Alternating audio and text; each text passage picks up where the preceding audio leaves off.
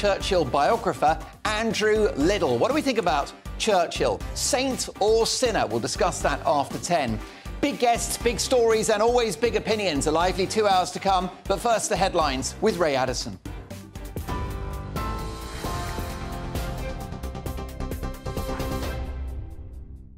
Thanks, Mark. Good evening. Here's the latest from the GB newsroom. A major incident has been declared in Dorset after the equivalent of 200 barrels of oil and saline solution spilt into Poole Harbour this morning. Poole Harbour commissioners say the leak came from a pipeline leading into the Witch Farm onshore processing facility. The pipeline has been shut down and the oil has been contained. Members of the public are being advised not to swim in the harbour or the surrounding area. Offenders who commit antisocial behaviour will be forced to clean up their communities as part of the Prime Minister's new immediate justice scheme. Under the plans to be announced tomorrow, local authorities will be given new powers to quickly and visibly punish criminals. Those who spray graffiti or commit other vandalism will have to fix the damage within 48 hours. Other penalties include picking up litter and washing police cars. Well, as part of the crackdown, the government has also announced a ban on the sale of laughing gas. Levelling Up Secretary Michael Gove told broadcasters nitrous oxide canisters are helping to fuel antisocial behaviour and turning public spaces into, quote, drug-taking arenas. England has beaten Ukraine 2-0 in their Group C Euro qualifier match. Both teams joined for a photograph before the game as players clutched a Ukrainian flag with peace written across it. The FA had given 1,000 free tickets to Ukrainian refugees and their British hosts to attend the game. First half goals from Harry Kane and Bukayo Saka were enough to seal the win. The teams will face off again in September. Tensions have heightened between Russia and Ukraine, with the country's state media saying a blast in the Tula region was caused by a Ukrainian drone packed with explosives. 3 people were reportedly injured when they were struck by shrapnel. However, Ukraine has not so far claimed responsibility for the alleged attack. It follows pleas from the European Union for Russia to halt the stationing of nuclear weapons in Belarus. Kyiv's foreign ministry has called the decision provocative and is calling for a session of the UN Security Council. And the US president has declared a state of emergency in Mississippi after a tornado killed at least 26 people. The twister swept through the state and on into Alabama, cutting a path of destruction 170 miles long. Around 11,000 residents there have been without power. They say there was no safe place to hide. We're on TV, online, on DAB+ radio and, of course, on TuneIn too. This is GB News. Back now to Mark Dolan.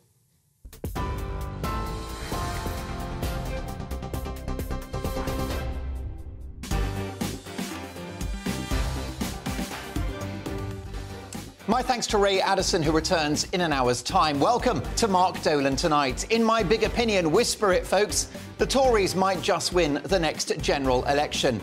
Will Rishi Sunak defy the odds next year? My verdict on that shortly.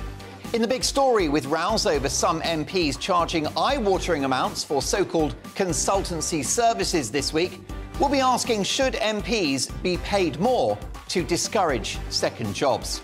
Are they underpaid? What do you think? My Mark Meets guest is the top historian who's written a stunning new biography about Winston Churchill. Was our greatest Briton a sinner or a saint? We will get the definitive answer. In my take at 10, Prince Andrew, we're told, is considering writing a tell-all book. Have the British public not suffered enough? I'll be reacting to that one, and I won't be pulling my punches. In fact, I might get sent to the Tower. Tonight's Newsmaker. Will the government crack down on antisocial behaviour work? We'll be speaking to former Home Office Minister, the star of Mark Dolan Tonight, every Sunday, Anne Widdecombe. Mark Dolan Tonight is the home of the papers, with tomorrow's front pages at exactly 10:30 sharp. With 3 top pundits who haven't been told what to say and who don't follow the script. Tonight, I'm delighted to welcome, look at the pedigree this evening, journalist and broadcaster Angela Epstein, making her first appearance on Mark Dolan Tonight, legendary news broadcaster and author Michael Crick, and leadership coach, author and social commentator Adrian Hayes. Tonight, I'll be asking the pundits after Manchester Mayor Andy Burnham is fined for speeding, should politicians be held to a higher standard? Also, should landlords be limited to the number of properties they can own? And does Agatha Christie need a woke makeover? You can guess my answer to that one, but we'll debate it with the panel shortly.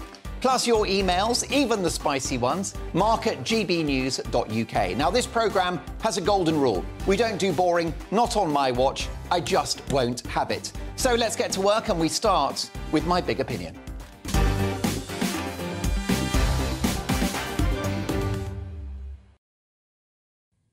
I've been saying for a long time that shares in Keir Starmer are too high and that shares in Rishi Sunak are too low. And it's beginning to show in the polls.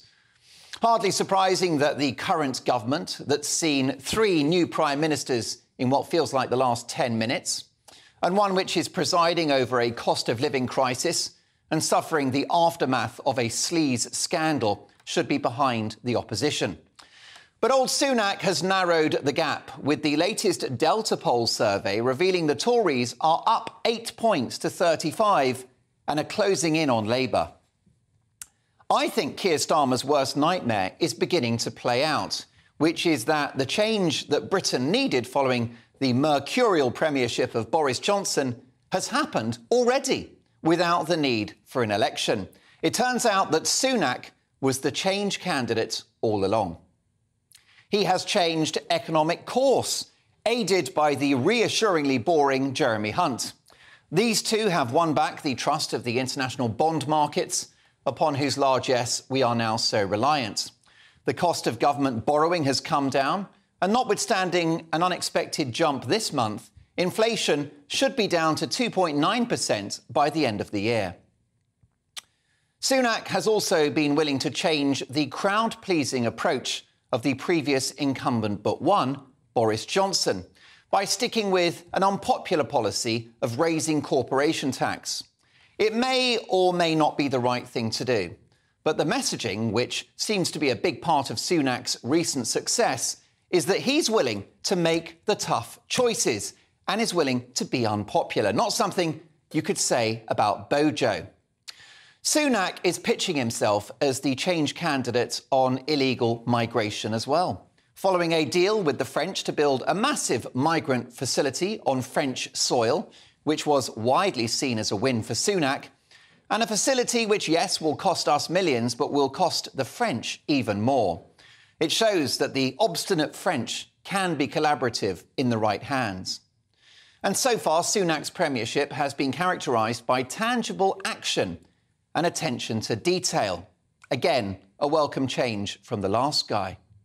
The Windsor Framework, the so-called Brexit breakthrough, legislation to stop illegal immigration, and the threat of tearing up the European Convention on Human Rights to unlock the Rwanda plan. Sunak is all about delivery. But Sunakism is about messaging too. Stabilise the economy, make Brexit work, fix the NHS, and of course, stop the boats. Now, the public aren't stupid and know that the migrant crisis is a deeply complex one, and they won't expect miracles. But the Tories are owning this story ahead of Labour. And if anything, the Gary Lineker soap opera helped the Conservatives, with Starmer once again showing a wild lack of political judgment by backing a privileged, virtue-signalling millionaire ex-footballer over red wall voters concerned about illegal immigration and who, not unreasonably, want something done. The migrant crisis is a humanitarian, economic and national security disaster, and tackling it could decide and dictate the outcome of the next election. Stop the boats is the new Get Brexit Done. And on this issue, Labour are out to sea. Then there's the brilliant AUKUS deal with Australia and the United States, of course, reaffirming Britain's position as a military superpower.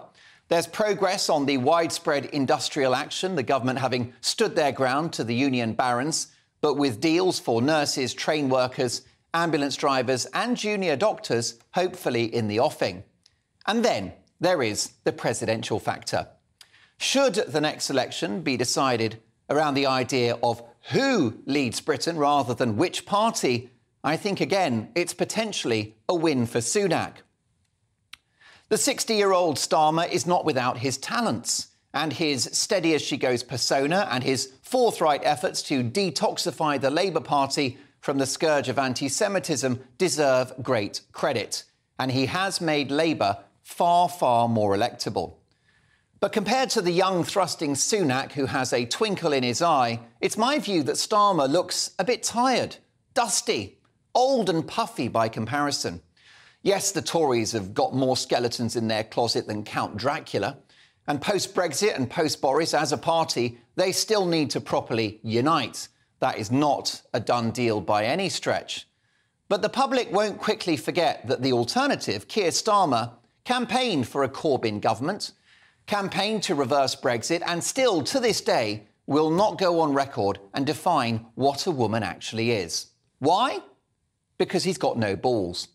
So it's all to play for next year. Anything could happen. And Mrs Sunak might just be measuring up for new curtains at number 10 after all. That's if the Tories can pull themselves together.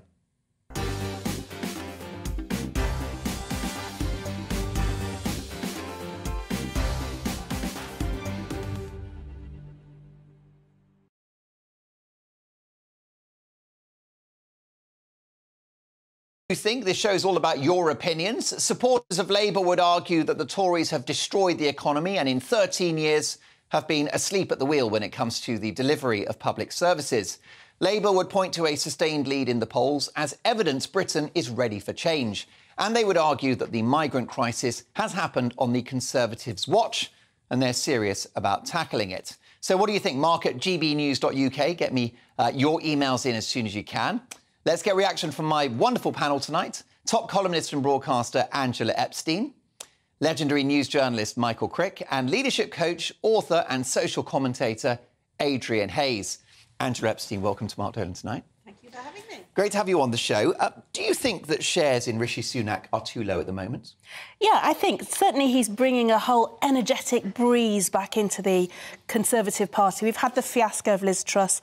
I think the whole issue with the inquiry into Boris and Partygate at the moment, even though that may drag on until September when the committee reaches its verdict and then it has to be voted upon, I think that's business which is going to be done. I think for all the things that you've listed, where he's sort of stuck his head above the parapet and said, no, I mean to do business. And I hold up my hands. I thought he was a lightweight at the beginning. I also didn't like the Brutus-like way he wielded the knife with Boris, which triggered the whole chain of events that led to his departure from the office of Prime Minister. But I think there's an awful lot there that people who are now undecided... Remember, people may have become disenfranchised from the Tory party, but that doesn't necessarily mean they went over to Labour. They might go to the Reform Party, they might decide they're not going to vote at all. So there's that kind of whole floating body of voters who may well come back now that he's showing so much energy in what he's doing. I mean, things like blocking the gender bill in Scotland. He's effectively precipitating the downfall of Nicola Sturgeon. Yes, the gender recognition bill was something that a lot of politicians, as he said, may not have had the balls to touch. If that's not an unfortunate analogy. Can't unsee that now. No, I don't really want to think about that one. But also, the strikes, he's showing his mettle there. He's not given in automatically and rolled over to the unions. So I think if we're looking for some energy and leadership, then, yeah, maybe his stock should be higher. What do you think, Michael Crick? I just wonder whether Rishi Sunak's short tenure at number 10 has been characterised by two things: delivery and strong messaging. Yeah, I think there's a lot of truth in what you said in your monologue. And I think the analogy really is when John Major took over from Margaret Thatcher. You remember way back in 1990? And Thatcher and that government were deeply unpopular. And Major turned it round in 18 months. A grey figure, a serious figure, though, and that's what we've got with Sunak, compared with both Truss and Johnson before him. And the Conservatives, actually, in 1992, got more votes than in any party had ever got in an election, more than 14 million, even though the majority was small. Now, the big problem this time for Sunak is the economy. I mean, we know growth there isn't really going to be any growth this year. Inflation... OK, it's predicted to be 2.9 by the end of the year, but that prediction was made before last month's inflation went up rather than down. So I think that is a bit of an optimistic prediction on the government's part. And that could carry on well into next year. And when the economy is going badly, people tend not to like the government. And, of course, they will be constantly reminded by the fiasco of the Johnson regime and all the appalling things that went on in Downing Street and parties and so on. And we will not just get the reminders with the report, as Angela says, but then there's the whole question of whether there's going to be a vote in Parliament, then a possible by-election, and then Boris Johnson wins or loses it, and then will he go and look for a new seat? So Boris Johnson is going to be constantly reminding us of his disastrous government. Isn't Rishi Sunak the fix for Partygate and the sleaze? Possibly. But I think that every now and then, about every 10 years in politics, events are so traumatic that they scar voters in a way that most political events don't. And people say, right, the Conservatives never again. Now, I think that's probably the case here. And it may well be that you actually end up with nobody winning an outright majority. I think the most likelihood is that Labour will win an outright, will be the biggest party, but without a majority. And in those circumstances, Labour will have the advantage because nearly all the other parties in Parliament are likely to vote for a Labour Prime Minister, with the exception of the DUP. The Lib Dems would, the Nationalists would, how many Greens there are, there's only one at the moment, they would. And so I think the likely outcome is you will get a Starmer government. But I don't think it's at all certain. A lot depends on Scotland, of course, because we don't know whether the demise of Nicola Sturgeon means the demise of the SNP. I mean, after all, at the moment, Labour's only got one seat in Scotland, and the Labour Party is, next to dead, frankly, in Scotland. Well, it may be revived. It will partly depend on who is elected leader tomorrow. So there's so many imponderables here. But I wouldn't write off the Conservatives. Finally, the Conservatives got a serious politician and a serious Chancellor of the Exchequer, whereas there were so many joke figures over the last few years. Well, I just wonder, and I think Michael's raised a good point, if it's about the branding of the parties and the reputation of the parties, then Labour win all day long. But if our system has become presidential, I think it's Sunak's to take. Well, my view, firstly, Michael and Angela asked, where do you sit on the political spectrum? I sit nowhere. I'm politically homeless. And why I say that, because there's parts of the left side of things. In fact, I think the left versus right divide is finished. We're now on an up top versus bottom. But I think there's so many people now that are politically homeless that I think people will vote with their hearts more than ever before. Because the Conservatives have always relied, if you don't vote for us, you're going to get a Labour government in. When most people think that Labour's going to win anyway, I think people will vote with their hearts. I think the smaller parties will be far bigger than they have been in the past. Now, that won't change the results of this election, but it could be very interesting, the one after this. So, as I said, I think one of the things, and we've seen the downfall of Nicola Sturgeon, I think the culture wars and the progressives, the elites versus the common people, progressives versus the common sense, I think that is going to become one of the main defining factors. Mark, I work abroad a lot. The rest of the world, Middle East, Asia-Pacific, is laughing at us with our culture wars and our gender ID and all this stuff. And I think a politician who's brave enough to be like a Ron DeSantis, whatever political party he's on, Starmer's milked it down, Sturgeon got kicked out from it.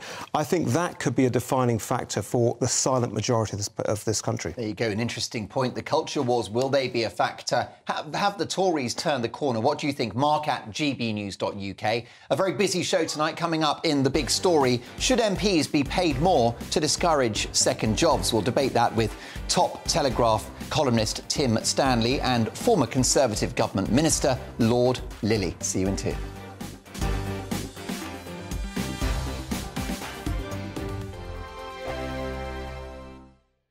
It's all about family, being in people's living rooms, all the interaction and getting to know who our viewers and listeners are. When I was young, my dad used to say, Nana, stop arguing. I wanted an outlet that would enable me to give my opinion.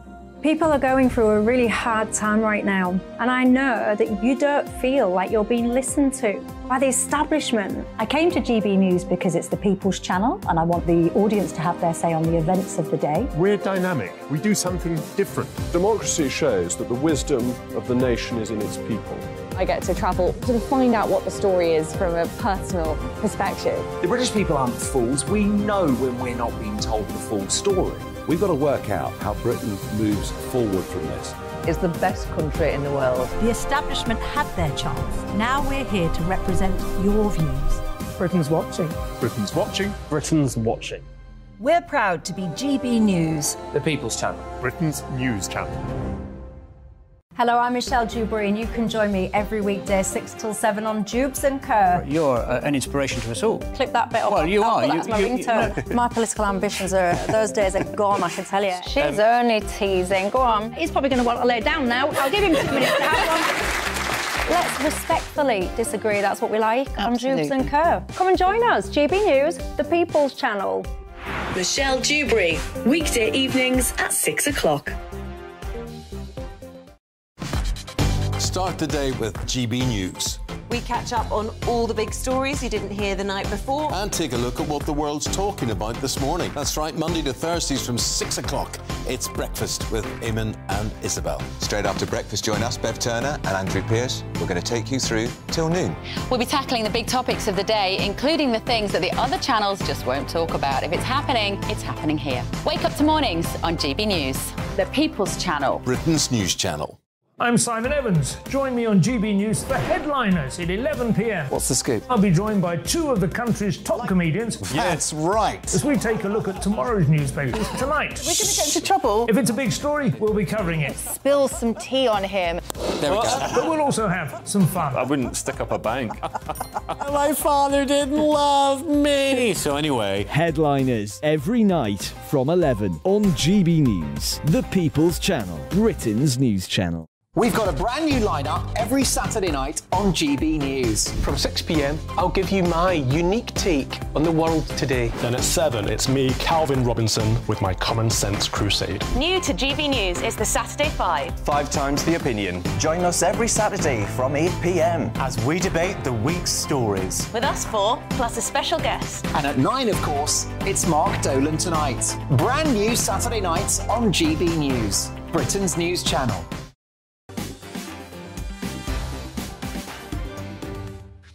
Well, a big reaction to my big opinion. I think there's a chance the Tories could win the next election. Let's get the views of Dave. Mark, it's so obvious you are centre-left from your views on Rishi and Boris. Slippery Rishi will never be forgiven for what they did to Boris. We voted for Boris for 5 years in 2019. He's the reason Rishi can get anything done in Parliament. Thank you for that, Dave. Graham says, hi, Mark, people have always voted for leaders over a party. Thatcher, Blair and Boris for a start. Not sure Sunak is in that league, though, but I'm prepared to give him a chance. And last but not least for now, this is from Alan. Good evening, Alan. Thanks for your email. Alan says, Mark, yes, the country is looking for change. However, I doubt if either Sunak or Starmer are the answer. In the next election, it will be a choice for the least worst option. OK, well, look, we'll get to more of your emails shortly. Mark at gbnews.uk. It's time now for the big story, in which we tackle a major news issue of the day. Tonight, with the problem of parliamentarians' second jobs yet again hitting the headlines after 2 high-profile former ministers were caught charging eye-watering rates for services to a non-existent political consultancy firm, we're asking, should MPs be paid more to discourage second jobs? To discuss this, I'm delighted to welcome the former deputy leader of the Conservative Party, former cabinet minister as well for the Conservatives, Lord Peter Lilly, and the brilliant Telegraph columnist and historian Tim Stanley. Tim, does this sting prove that MPs are underpaid? No, certainly not. And if their hourly or daily rates they were quoting to the person claiming to be a consultant were anything accurate, then I would suggest there is such a thing as too much money, and they hope to make it. I found it extraordinary, the amounts of money that were being quoted. I know it doesn't sound like a very conservative thing to say there's too much money, but I think there probably is, actually. I'm not against second jobs in principle. Part of the problem with this whole debate is that when you say to people, should MPs have second jobs, they usually think of those kind of consultancy fees, which are grotesque and big, and no one can get their head around what the MP is actually doing in order to get that money. But what about someone who's a doctor in their spare time? What about people who during the pandemic were going back to their constituencies to help out in the NHS? We're all for that. I have no problem at all with MPs having a hinterland, with having an additional income. The problem with this sting was it just looked tawdry. And we all know that the reason why those sorts of ex-ministers can command consultancy fees, if indeed they do, one has to be careful, is because they are essentially selling their experience. The public invested in them. The public made them famous. It gave them that experience. then they're selling it on to a private company. And I just don't think that feels quite right. Peter Lilly, what's your view on this? Perhaps we should pay MPs more, but not allow them to have a second job. I take the reverse view. I think it's desirable that MPs have a second job. It makes them more independent of the whips. It gives them a foot in the real world. It will tend to attract more worthwhile people who've got proper jobs rather than just full-time politicians. And I always had some outside interest. For a lot of the time, of course, it was being a minister. No one thinks that that's odd, that you spend much of your time in your department and you're paid extra for it.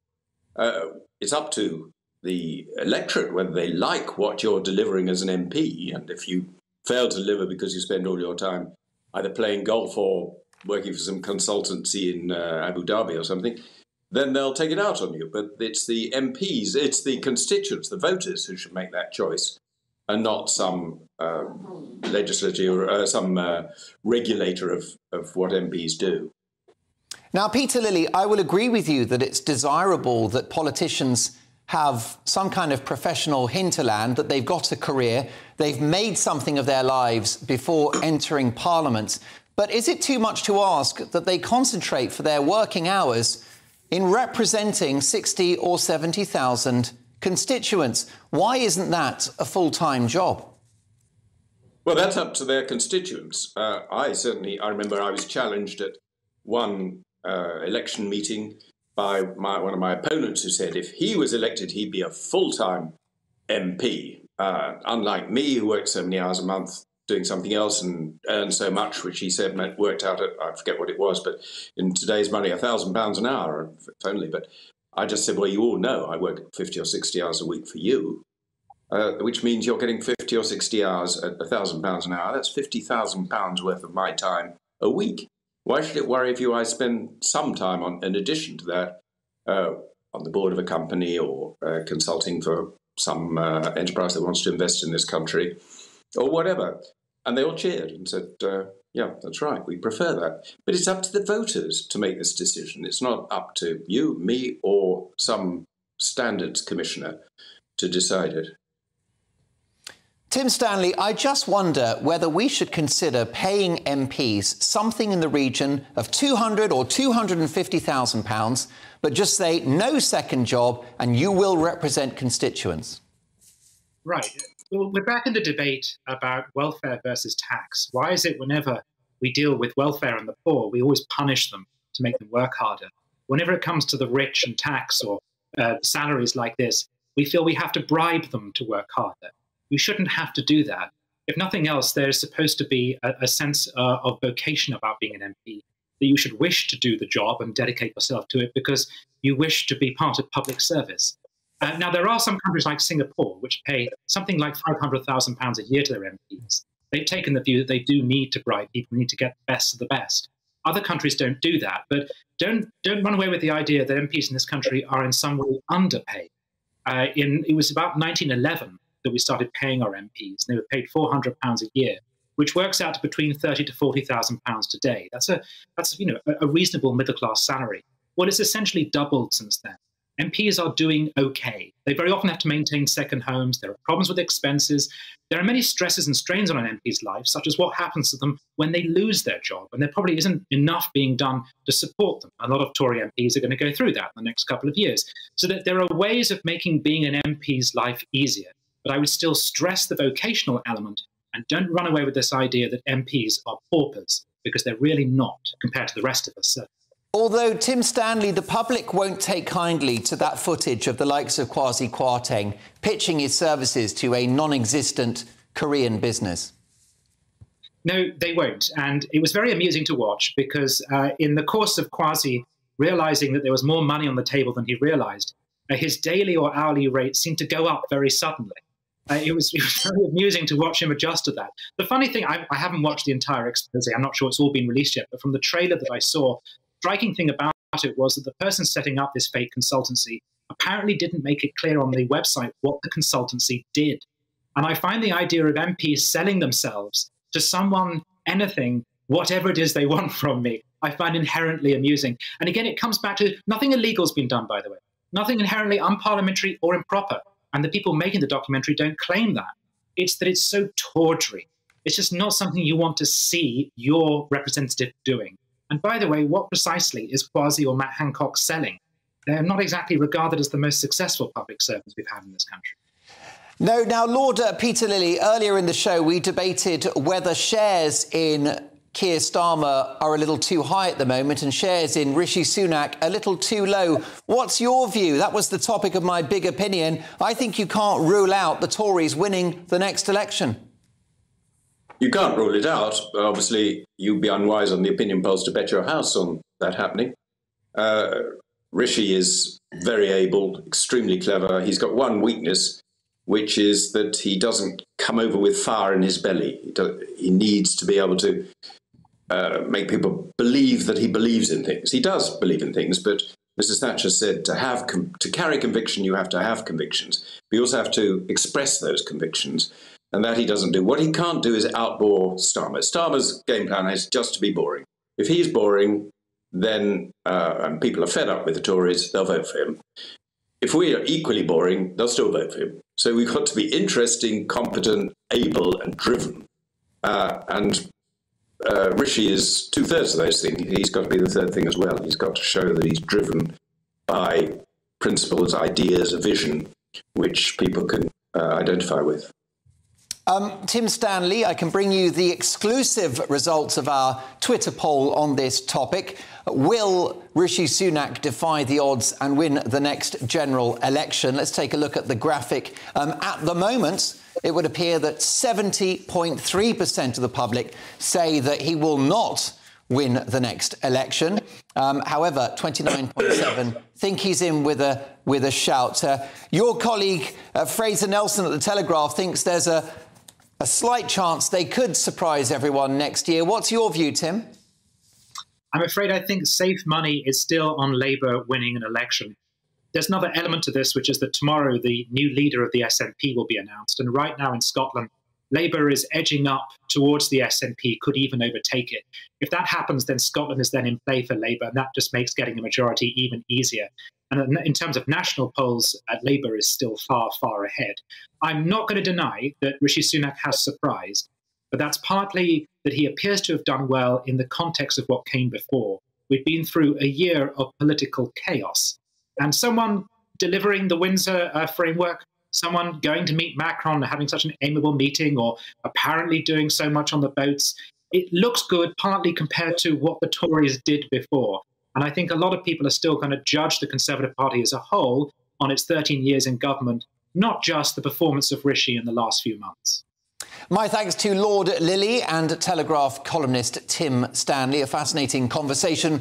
What's your view? Do you think that Rishi Sunak can turn the tables and surprise everyone with an election victory in a year's time? Mark at gbnews.uk. And what about those second jobs? How do you feel about your MP moonlighting for cold, hard cash? Mark at gbnews is the email. Now, coming up, as Andy Burnham, the mayor of Greater Manchester, gets fined almost £2,000 and gets 6 points on his licence for doubling the speed limit for driving over 30 miles an hour over the speed limit he was driving in. Should politicians be held to a higher standard? Also, should landlords be limited to the number of properties they can own? And does Agatha Christie need a woke makeover? All of that's next.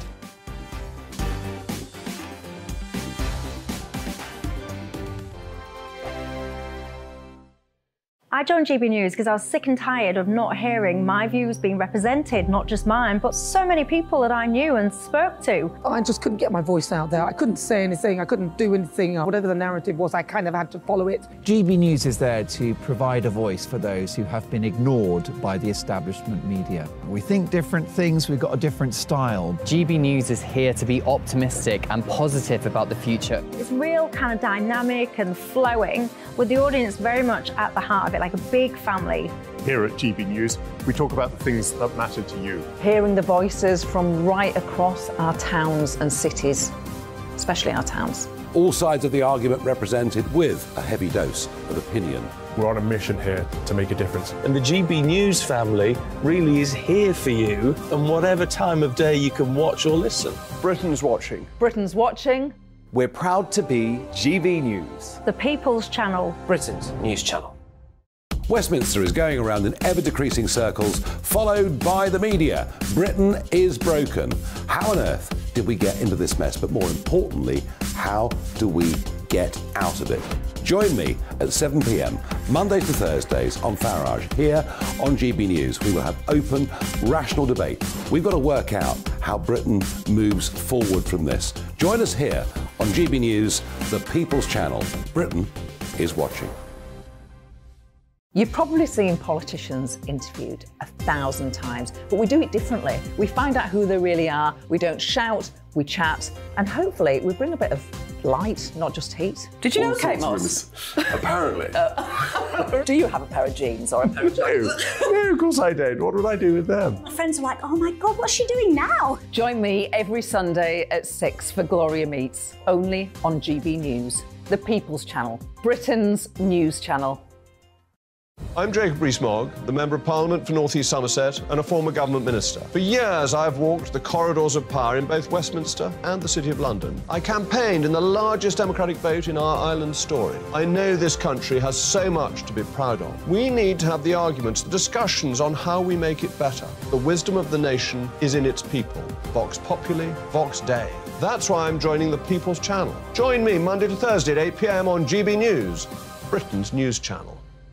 I'm Mark White. As GB News Home and Security Editor, I cover those key issues that are so important to you. Our authorities, our communities doing all they can to combat violent crime. With the public services under unbearable strain, why are we still failing to control our borders? Defence, the first priority of any government, has been continually hollowed out. Can we trust our politicians to protect the armed forces? Join me, Mark White, on GB News.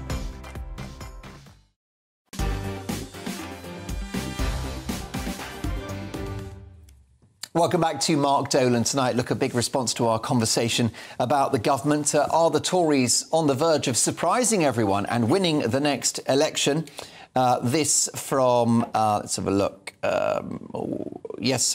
Steve, who says, Mark, I do think that Rishi Sunak is a talented guy, and I think he will produce a result in a year's time. On whether MPs should have second jobs and second careers. Hi, Mark, says Colin. 650 inexperienced people are called MPs and paid £84,000 to stick to the party line. Colin, thank you for that. Now let's get to the pundits, in which my fantastic, brilliant political commentators react to the big stories of the day. Tonight, top columnist and broadcaster Angela Epstein, legendary news journalist Michael Crick, and leadership coach, author and social commentator Adrian Hayes. Now, Greater Manchester Mayor Andy Burnham has been fined almost £2,000 after speeding at 78 miles an hour on a 40-mile-an-hour motorway. This is not the first time a politician has broken the law, but should politicians be held to higher standards? Michael? Yes, they should, actually. Politicians are the people who pass the laws, who make the laws, and if they break them, I think it undermines the rule of law much more than if an ordinary person does. Mind you, it was a stiff fine in this case, wasn't it? Nearly £2,000. And I think he was driving in one of those areas that the speed limit had been reduced, and he claimed not to have noticed it. And I think he's probably, I think I believe him on that. But I think, as a principle, I think politicians should. And equally, I think that would apply to the ex-Prime Minister when it comes to partisan Downing Street. Well, absolutely. But Adrian, I mean, you are an award-winning adventurer, a record-breaking adventurer. 78 miles an hour on a 40 road. That's going some. Look, don't ask me about smart motorways. They're anything but smart. I detest them. And let's be honest, who of us hasn't gone through who hasn't noticed the reduced speed limit? So I would defend Burnham for speeding on a motorway 70. We all drive above 70 on motorways. Every car is going around 80. But on the wider principle, I agree with Michael. I think we do have to hold politicians more accountable. And I've said this on the show before. You know, what I want above all from politicians: honesty, integrity and authenticity. Have we got that today? Suspect. Angela, you live in Manchester, and he is your mayor. He is my mayor, and I know that stretch of motorway very well, junction 10 and 9 and 10 on the M62. And it is a smart motorway, and Adrian's right, they are awful things. They have these basically variable speed limits that chop and change according to the traffic flow in order to manage traffic expectations and keep cars moving. So, yeah, OK, it sounds like fair mitigation, but he held up his hands and said, I'm guilty. He was still doing 78, so even if it had been a 70, he was going over 70. But what sort of concerned me about the story about, yes, agreeing with they need to lead by example, is this is his turf. Smart motorways are very much in the news. There's a lot of controversy about whether they have any benefit and whether they're actually dangerous. And you would hope a switched-on politician who knows his own geography would be aware of a smart motorway stretch. You can see them because the damn things don't have hard shoulders. They just have these sporadic lay-bys. They're dangerous things, and there's so much sort of conversation about them. For him not to be aware of that and say, oh, my mind was elsewhere, then soz, Andy. I mean, I don't buy that. There you go. Well, a young millionaire couple have purchased an entire village based in Wales. The new landowners have bumped up rent by an extortionate 60%. Many locals have been left in fear of eviction, desperate to keep their homes. So it begs the question, should landlords be limited to the number of properties they own? What do you think, Angela? Absolutely not. First of all, we've got a big problem with those who have the good fortune to accrue any kind of cash in today's kind of economic situation, is that I am the wife of an accountant, so this is the very thrilling pillow talk that goes on in our house. But you know, the view is that you have cash in the bank, you don't really enjoy the largesse of interest rates that are beneficial to the savers, so it just withers. So what do you do if you've worked hard all your life, you've built up some reserves, then you put it into property. So those are free market values. Also, they're not removing properties from the rental market, they're just more people are owning them. We do need more affordable housing, more affordable social housing, unequivocally, yes. But I think, you know, somebody is selling them as well. So it's not just about the people who are putting, you know, amalgamating a big portfolio. Somebody is willing to sell the stuff. Well, this couple have bought an entire village. Don't you think it reflects the unequal nature of our society now? I mean, an entire village, that's not a nest egg, is it? That's not a pied-à-terre. But they are entitled to do with their wealth what they want to do if somebody is selling that. Now, but if they can then crank up rents by 60%, that's unethical, surely. That's what landlords do. That's the whole buy-to-let market. Should they be allowed to do it? But hang on. Who allowed them? There's no monopoly and mergers thing about Welsh villages. Why were they allowed to buy so many properties? Why blame the person who's buying it? Blame the vendor. What do you think, Michael? Some more controls? No, I think rent controls and controls on the number of properties that people can own would have adverse effects in the long term and would deter people from renting out properties and buying private, and it would cause even more problems for the rental market. I just think morally it's wrong.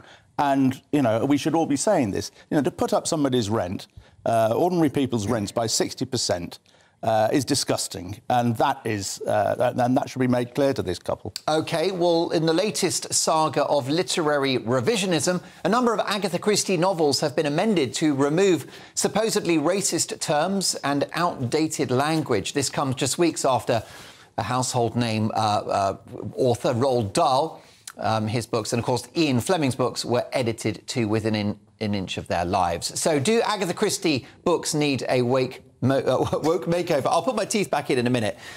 What do you think about this, Adrian? Look, this is just one tip of the iceberg of everything on the whole culture wars, which I spoke about earlier. Look, we're in a society where we are bringing up people in this sanitised, cotton wool, wrapped-up society, which will work if the world goes in that for the rest of our lifetimes, but it isn't like that. And I think what we are harming our younger people in particular by over-sensitivities, by taking offence, by just being so concerned about what's written in books, we're doing more harm than good. What do you think about this? Have you read Agatha Christie's novels? I haven't read Agatha. I might have read one, but I'm not an Agatha Christie fan. I mean, my view of it is, look, it's really up to the copyright holders, who are presumably the Christie family and the Dahl family. If they want to produce another edition, a woke edition, then fine. What I hope they won't do is stop producing the original editions. And I think that's what's now been agreed in the case of Dahl. It's not clear here what's going to happen. But, you know, if we have two different editions, woke and non-woke, and that puts up sales, then great. Angela, I think it's wrong to touch any art, particularly if the author, the creator, is no longer with us. Yeah, I think so. I think it's messing with the family silver. Very recently, I was writing a travel piece about a place called Wallingford in South Oxfordshire, which is where Agatha Christie, at the height of her fame, bought a home so that she could enjoy a kind of secluded existence and write her books. The local museum has lots of stuff about her. She's a million miles away from this kind of monstrous... If you reflect the text to the person that writes it, you know, the suggestion is she's some kind of monstrous racist, sexist, misogynist, all these horrible words we hear all the time. And she was just a very nice lady who wrote books and used the parlance of the time. I mean, it says things like, you know, you Jew, I mean, you know, I'm Jewish, I don't think cancel the whole lot. It reflects the time in which she wrote. There you go. Well, who done it? Some woke publishers. We'll discuss that via email, mark@gbnews.uk. But next up, saint or sinner? We'll discuss Winston Churchill next.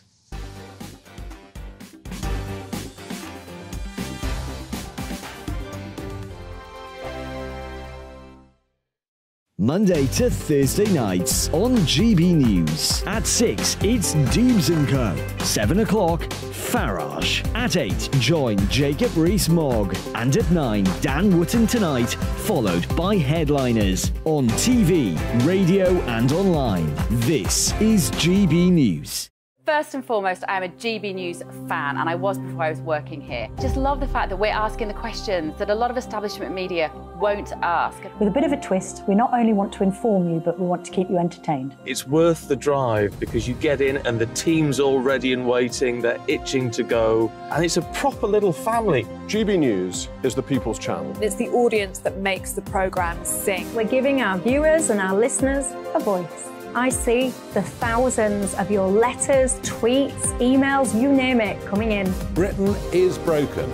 How on earth did we get into this mess? But more importantly, how do we get out of it? The establishment had their chance. Now we're here to represent you. It's time for something different. It's time for GB News. I'm very patriotic. I believe in Britain. Our best days lie ahead. Britain's watching. Britain's watching. Join us here on GB News. The People's Channel. Britain's news channel. Join me, Patrick Christie's, Monday to Friday, 3 till 6. We tackle the day's news agenda like you've never seen before. It's high tempo, high octane, the most controversial topics and the best guests. You will not be able to take your eyes and ears off it. I'm not afraid to ask the questions that you really want answered. 3 till 6 p.m, Monday to Friday on GB News, the People's Channel, Britain's news channel. GB News has its own late-night paper preview show, Headliners, where comedians take you through the next day's top news stories. You don't have to bother reading the newspaper, we've got it covered for you. Headliners, every night at 11 p.m, and repeated every morning at 5 a.m. We won't send you to sleep like some of the other paper review shows out there. GB News, the People's Channel, Britain's news channel. Join me, Camilla Tominey, on Sunday mornings from 9:30, taking the politicians to task and breaking out of SW1 to see how their decisions are affecting you across the UK. Bursting the Westminster bubble every Sunday morning, only on GB News, the People's Channel. Britain's watching. I'm Michael Portillo. Join me on GB News on a Sunday morning for topical discussion, debate, arts and culture, and sometimes even ethical dilemmas. I don't always agree with you, Michael. Michael Portillo, Sundays on GB News, the People's Channel, Britain's news channel. I'm Andrew Doyle. Join me at 7 o'clock every Sunday night for Free Speech Nation, the show where I tackle the week's biggest stories in politics and current affairs with the help of my 2 comedian panellists and a variety of special guests. Free Speech Nation, Sunday nights from 7 on GB News, the People's Channel, Britain's news channel. It's time now for Mark Meets.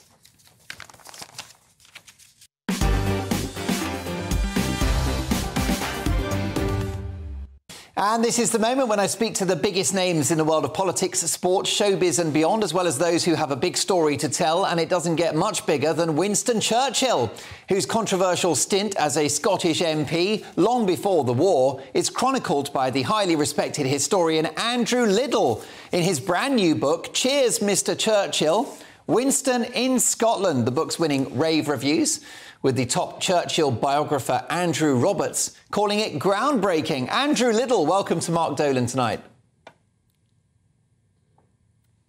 Hi, Mark. Thanks very much for having me on. And thank you for dressing up as well. Churchill would be proud. How did Winston Churchill end up as an MP in Scotland for nearly 15 years? Well, it's quite an interesting story, actually.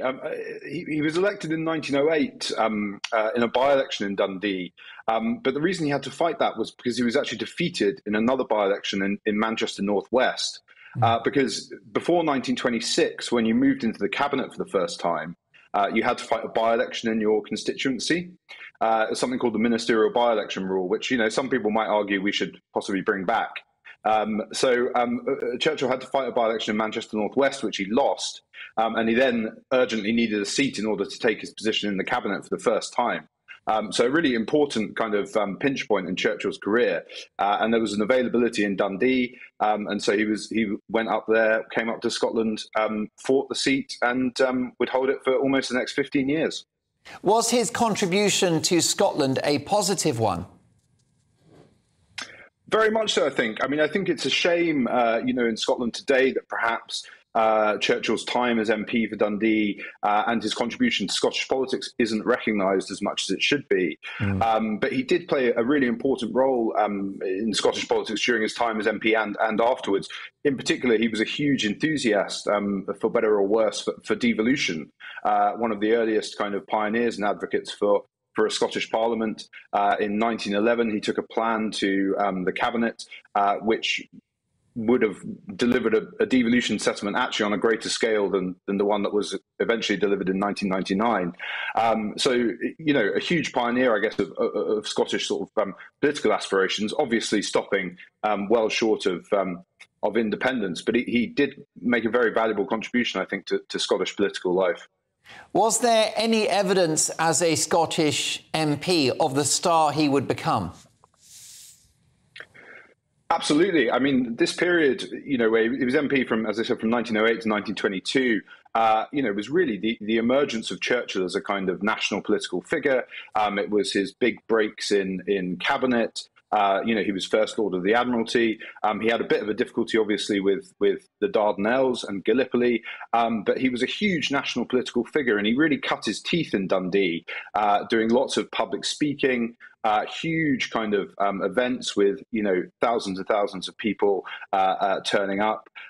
So there was definitely a taste of things that to come, and I think that, this period, he showed his resilience, I suppose, in a way that, we would all benefit from in 1940. Was he as witty and insightful and as eloquent as he would become as our Prime Minister? He certainly was, actually. He faced a tough time, particularly in his final election in Dundee. There was one a rally that he held that was disrupted by kind of communists, and someone shouted out, you're going to be bottom of the poll, to which he responded, well, at least allow me one dying kick. And there was, so he managed to keep up quite good form, even when he was facing a bit of a difficult time. And he very much had all the kind of accoutrement and habits that we would think of as being Churchillian today. He would have big kind of champagne suppers in Dundee. One of the things I talk about in the book is looking at his hotel receipts, which show that he spent as much on kind of champagne, cigars, hot baths, these kind of luxuries during his visits to the constituency, as he did on the actual hotel rooms himself. So he certainly had a good time, I think, as well when he was up there. What's your view of this revisionist approach to the legacy of Winston Churchill? In your view, was he a saint or a sinner? Well, I think it was very interesting, Mark. You were talking a little bit earlier just about literary revisionism. I think there's definitely, in Scotland and indeed, I think in a wider sense, a bit of a revisionist attitude towards Churchill at the moment, which I think is largely misplaced. I think particularly in the Scottish context, it's heavily influenced, negative perceptions of Churchill are heavily influenced by the nationalist movement that we have in Scotland, and by a desire, I think, to denigrate Churchill as a figure of Britishness.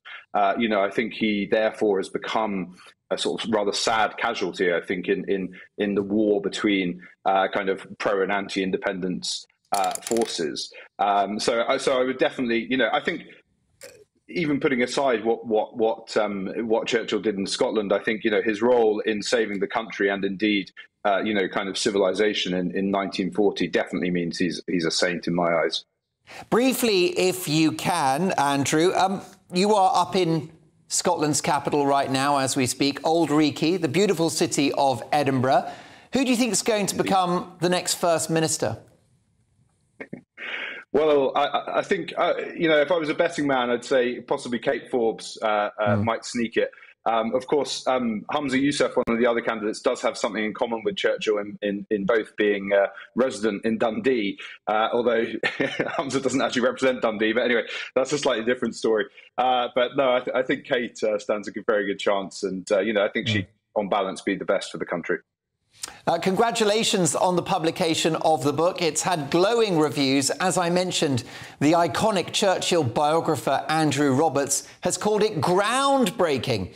The book is called Cheers, Mr. Churchill, Winston in Scotland, and its author is Andrew Liddell. Thanks, Andrew. Thanks so much for having me, Mark. By some distance, my best-dressed guest on tonight's show, wearing a Churchillian cigar. He was only missing the cigar itself. I should say, bow tie, I've gone mad. Listen, folks, lots more to get through. A busy hour to come.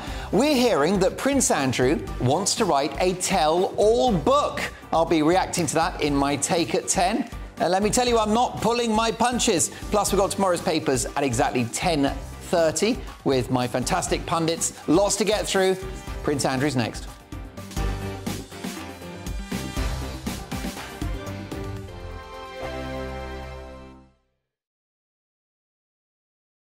It's all about family, being in people's living rooms, all the interaction and getting to know who our viewers and listeners are. When I was young, my dad used to say, no, stop arguing. I wanted an outlet that would enable me to give my opinion.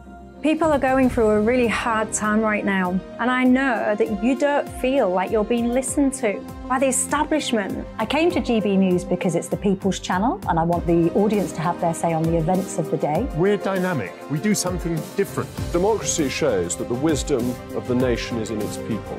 I get to travel to find out what the story is from a personal perspective. The British people aren't fools. We know when we're not being told the full story. We've got to work out how Britain moves forward from this. It's the best country in the world. The establishment had their chance. Now we're here to represent your views. Britain's watching. Britain's watching. Britain's watching. We're proud to be GB News. The People's Channel. Britain's news channel.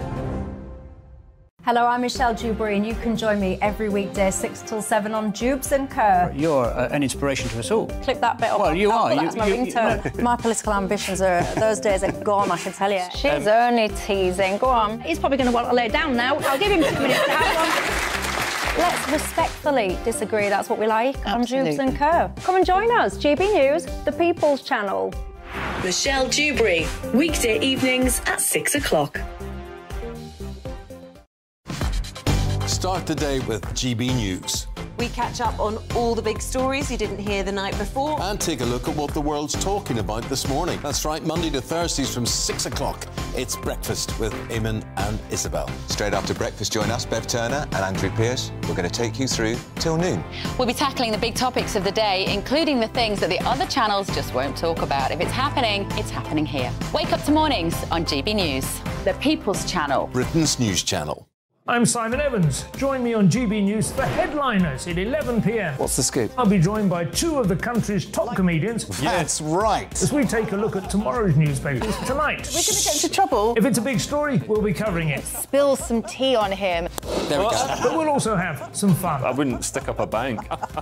My father didn't love me. So anyway. Headliners every night from 11 on GB News, the People's Channel, Britain's news channel. We've got a brand new lineup every Saturday night on GB News. From 6 p.m, I'll give you my unique take on the world today. Then at 7, it's me, Calvin Robinson, with my Common Sense Crusade. New to GB News is the Saturday 5. 5 times the opinion. Join us every Saturday from 8 p.m. as we debate the week's stories. With us 4, plus a special guest. And at 9, of course, it's Mark Dolan Tonight. Brand new Saturday nights on GB News, Britain's news channel.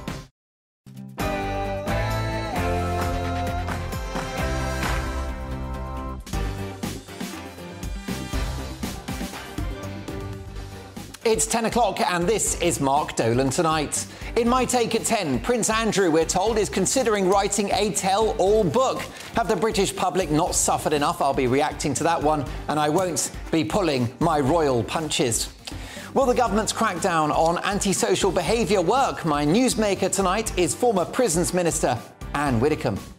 We've got the papers at 10:30 sharp with full panel reactions. So big guests, big stories and always big opinions. A lively hour to come. Lots to get through. Prince Andrew next. But first up, GB News royalty, Ray Addison.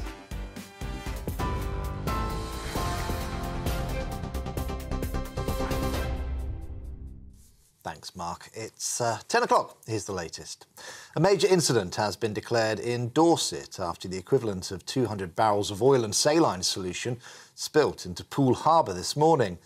Harbour commissioners say the leak came from a pipeline leading into the Witch Farm onshore processing facility. The pipeline has been shut down and the oil has been contained. Members of the public are being advised not to swim in Poole Harbour or the surrounding area.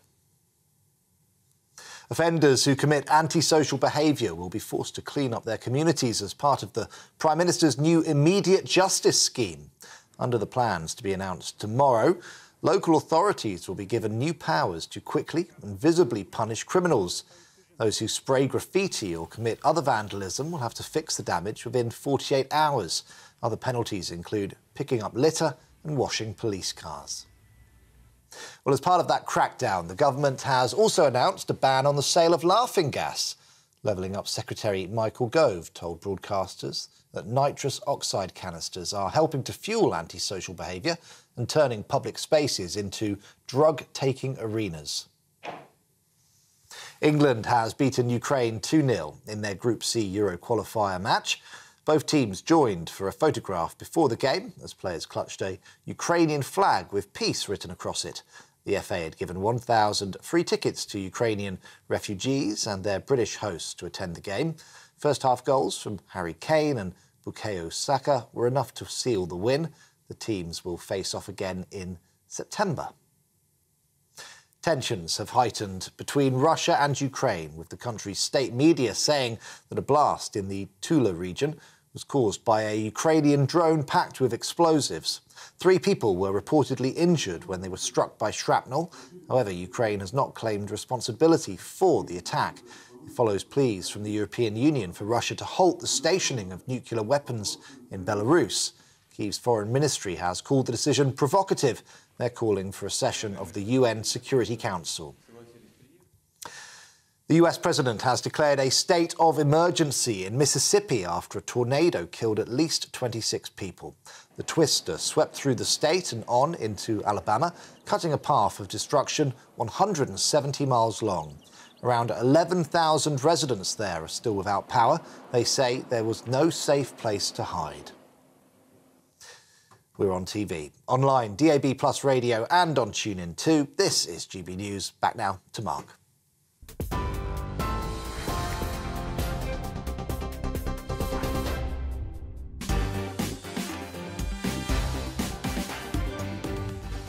Thanks, Ray. This is Mark Dolan Tonight. Will the government's crackdown on antisocial behaviour work? My newsmaker tonight is former Prisons Minister, best-selling author and TV personality Anne Widdecombe. We've got the papers at exactly 10:30 sharp, with full reaction from 3 of the country's top pundits.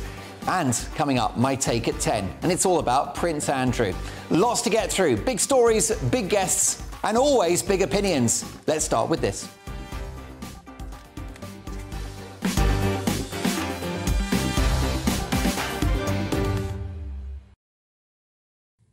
A pandemic, a war in Ukraine, a cost of living crisis, 3 prime ministers in a year. Have we not suffered enough? It seems not. We're hearing that the right royal numpty Prince Andrew wants to write a book. That's assuming he gets hold of enough crayons to write it with. Now, hot on the heels of Prince Harry's 400-page moan-a-thon in which the world's least happy millionaire rants about how terrible his life is from the luxury of his Californian mansion, it seems that his highly libidinous uncle, the man previously known as Randy Andy, wants to tell his story. Why bother? We know it already. This is a prince who's brought the royal family into disrepute with his friendship with known paedophile Jeffrey Epstein. And he made a fool of himself and his family with that Newsnight interview in which he claimed to have a disorder in which he doesn't sweat. Well, he's sweating now as he faces a possible eviction from his £30 million home, the Royal Lodge in Windsor, after our dynamic new king, Charles, threatens to cut his annual salary of £250,000. But this fat cat aristocrat won't go hungry. It turns out the privileged prince has inherited millions from his late mother and father. Nice work if you can get it. Our modernising new king, Charles III, who I think we can all agree has got off to a cracking start, wants to have a slimmed-down monarchy. And the first lump of unwanted fat that he's dealing with is Andrew himself, who hasn't just discredited members of his own family, he is a national embarrassment. Prince Andrew is a man who was gifted an incredible house by his late mother when he got married, but sold it to a Kazakh oligarch for £15 million in 2005. And this is a man who settled out of court to the tune of millions against his accuser, Virginia Giuffre, who said she was forced to have relations with him when she was just 17 years old. Now, to be fair, Andrew has strongly protested his innocence on that. No problem. He may have been stitched up. My good pal, socialite Lady Victoria Hervey, thinks just that, and she told me as much on this very show last month. Who knows? Either way, his behaviour has been below par for a top royal, and he hasn't shown an ounce of contrition for the embarrassment he's brought to his family and to his country. And why is he thinking of writing a book? It can't be money. This is a man who never has to work again. Not that he did in the first place. If he does go ahead with this autobiography and heaps more shame on the family, King Charles should throw the book at him. There's only one positive. If old Randy Andy does put pen to paper and releases a book, you'll never have to worry about toilet roll shortages. Because like the prince himself, this worthless tome will be going right down the royal plug hole. That said, it might shift a few copies in the children's section of your local Waterstones.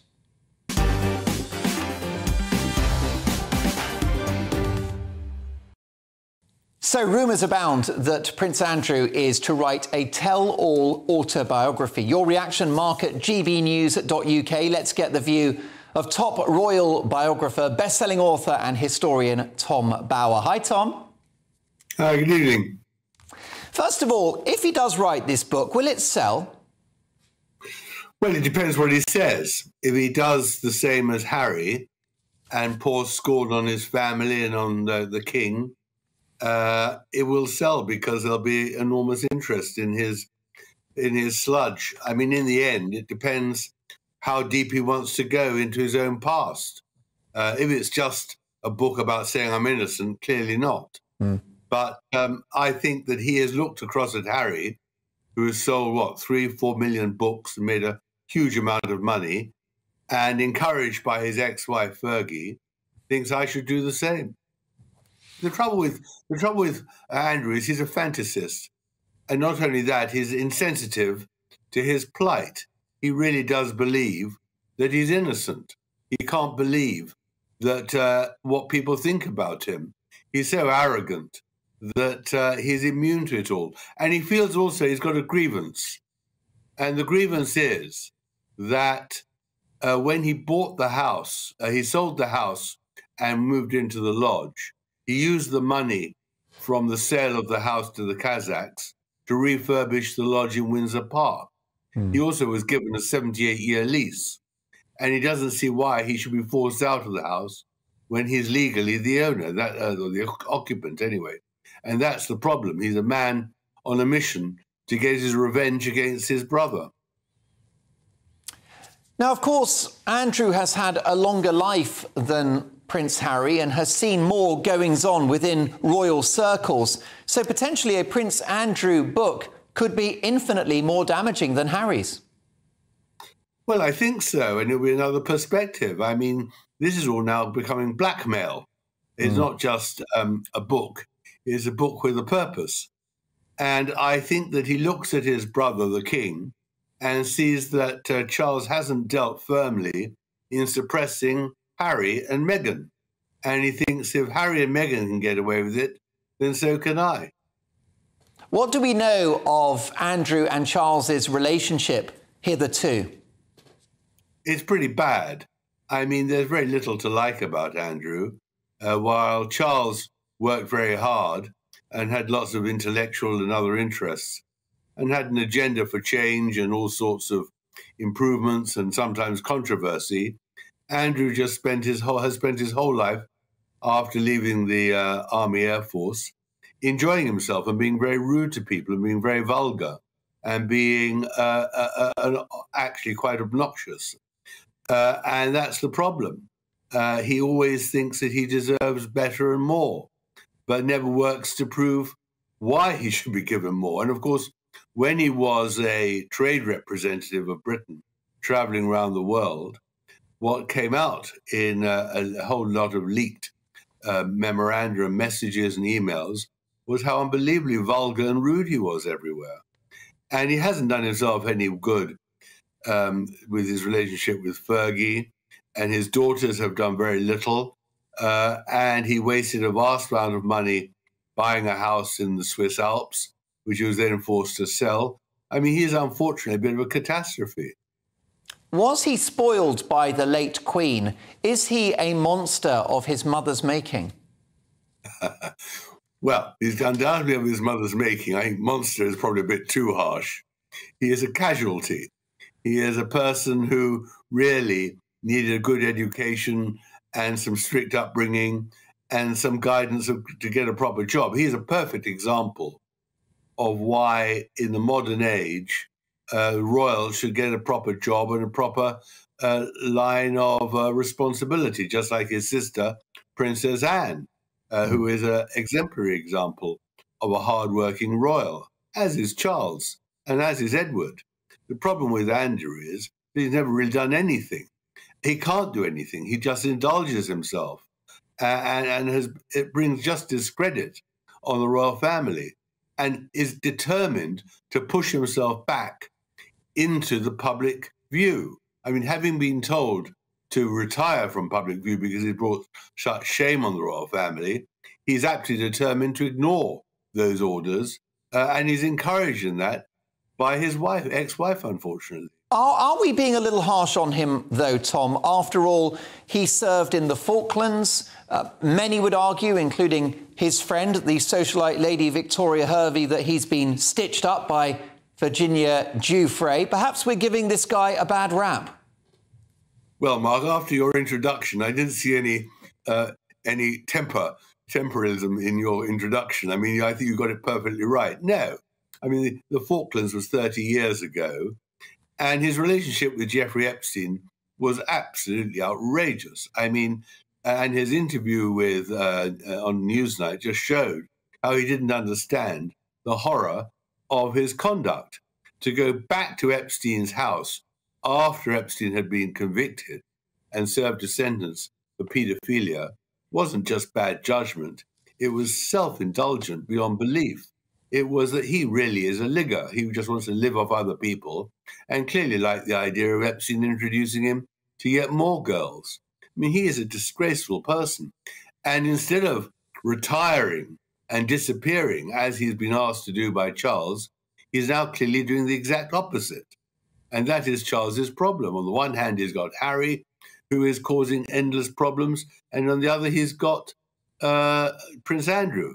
As I would say, I mean, it's the madhouse, it looks, in the House of Windsor at the moment. And Charles needs to take a grip, a very firm grip. And he's failing to do that at the moment, because that's the only way in which Andrew will be pushed back into his box.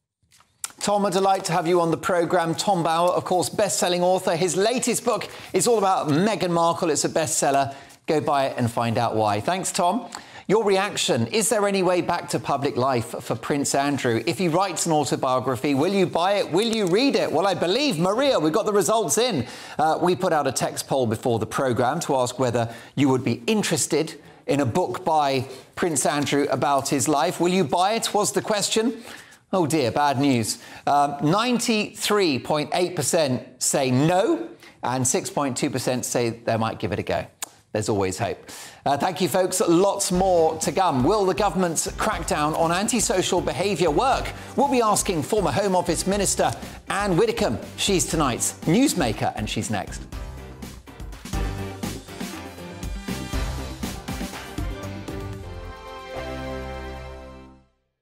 I joined GB News because I was sick and tired of not hearing my views being represented, not just mine, but so many people that I knew and spoke to. I just couldn't get my voice out there. I couldn't say anything. I couldn't do anything. Whatever the narrative was, I kind of had to follow it. GB News is there to provide a voice for those who have been ignored by the establishment media. We think different things, we've got a different style. GB News is here to be optimistic and positive about the future. It's real kind of dynamic and flowing, with the audience very much at the heart of it, like a big family. Here at GB News, we talk about the things that matter to you. Hearing the voices from right across our towns and cities, especially our towns. All sides of the argument represented with a heavy dose of opinion. We're on a mission here to make a difference. And the GB News family really is here for you, and whatever time of day you can watch or listen. Britain's watching. Britain's watching. We're proud to be GB News. The People's Channel. Britain's news channel. Westminster is going around in ever-decreasing circles, followed by the media. Britain is broken. How on earth did we get into this mess? But more importantly, how do we get out of it? Join me at 7 p.m, Mondays to Thursdays on Farage. Here on GB News, we will have open, rational debate. We've got to work out how Britain moves forward from this. Join us here on GB News, the People's Channel. Britain is watching. You've probably seen politicians interviewed 1,000 times, but we do it differently. We find out who they really are, we don't shout, we chat, and hopefully we bring a bit of light, not just heat. Did you know Kate Moss? Apparently. Do you have a pair of jeans or a pair of jeans? No, of course I don't. What would I do with them? My friends are like, oh my God, what's she doing now? Join me every Sunday at 6 for Gloria Meets, only on GB News, the People's Channel, Britain's news channel. I'm Jacob Rees-Mogg, the Member of Parliament for North East Somerset and a former government minister. For years, I've walked the corridors of power in both Westminster and the City of London. I campaigned in the largest democratic vote in our island story. I know this country has so much to be proud of. We need to have the arguments, the discussions on how we make it better. The wisdom of the nation is in its people. Vox Populi, Vox Dei. That's why I'm joining the People's Channel. Join me Monday to Thursday at 8 p.m. on GB News, Britain's news channel. I'm Mark White. As GB News Home and Security Editor, I cover those key issues that are so important to you. Our authorities, our communities doing all they can to combat violent crime. With the public services under unbearable strain, why are we still failing to control our borders? Defence, the first priority of any government, has been continually hollowed out. Can we trust our politicians to protect the armed forces? Join me, Mark White, on GB News.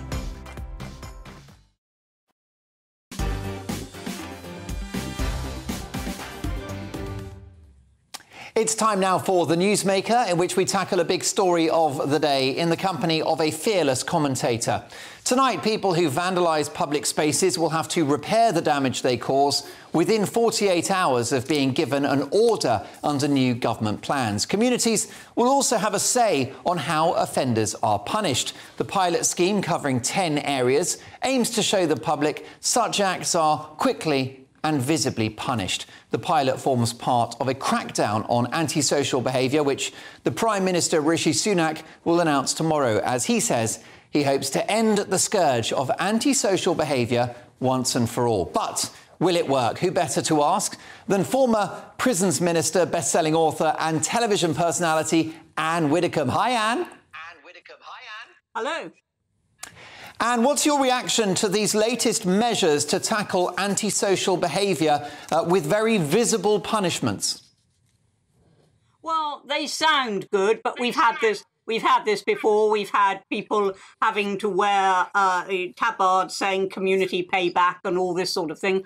We've had it before. What really matters is that people who do indulge in antisocial behaviour, and particularly those who are doing it repeatedly and causing a misery for neighbours, that they are actually dealt with quickly. I mean, the key to what Rishi is saying here is in the word quickly. I'll believe it when it happens. I think it's a good idea. It isn't anything that we haven't had before, and frankly, everything depends on the sheer willpower of the local police. Anne, given that you are a former Home Office minister, can you explain to my viewers and listeners why tackling this so-called low-level crime is so important? Oh, it's important because it really does make people's lives a misery. I have seen some of those very big inner-city council estates where people are just subject to vandalism and to graffiti. They wake up in the morning, somebody's wrecked their garden. They come back at night, there's graffiti all around. And sometimes it's just loud behaviour, which is threatening, particularly if you're elderly or if you're on your own.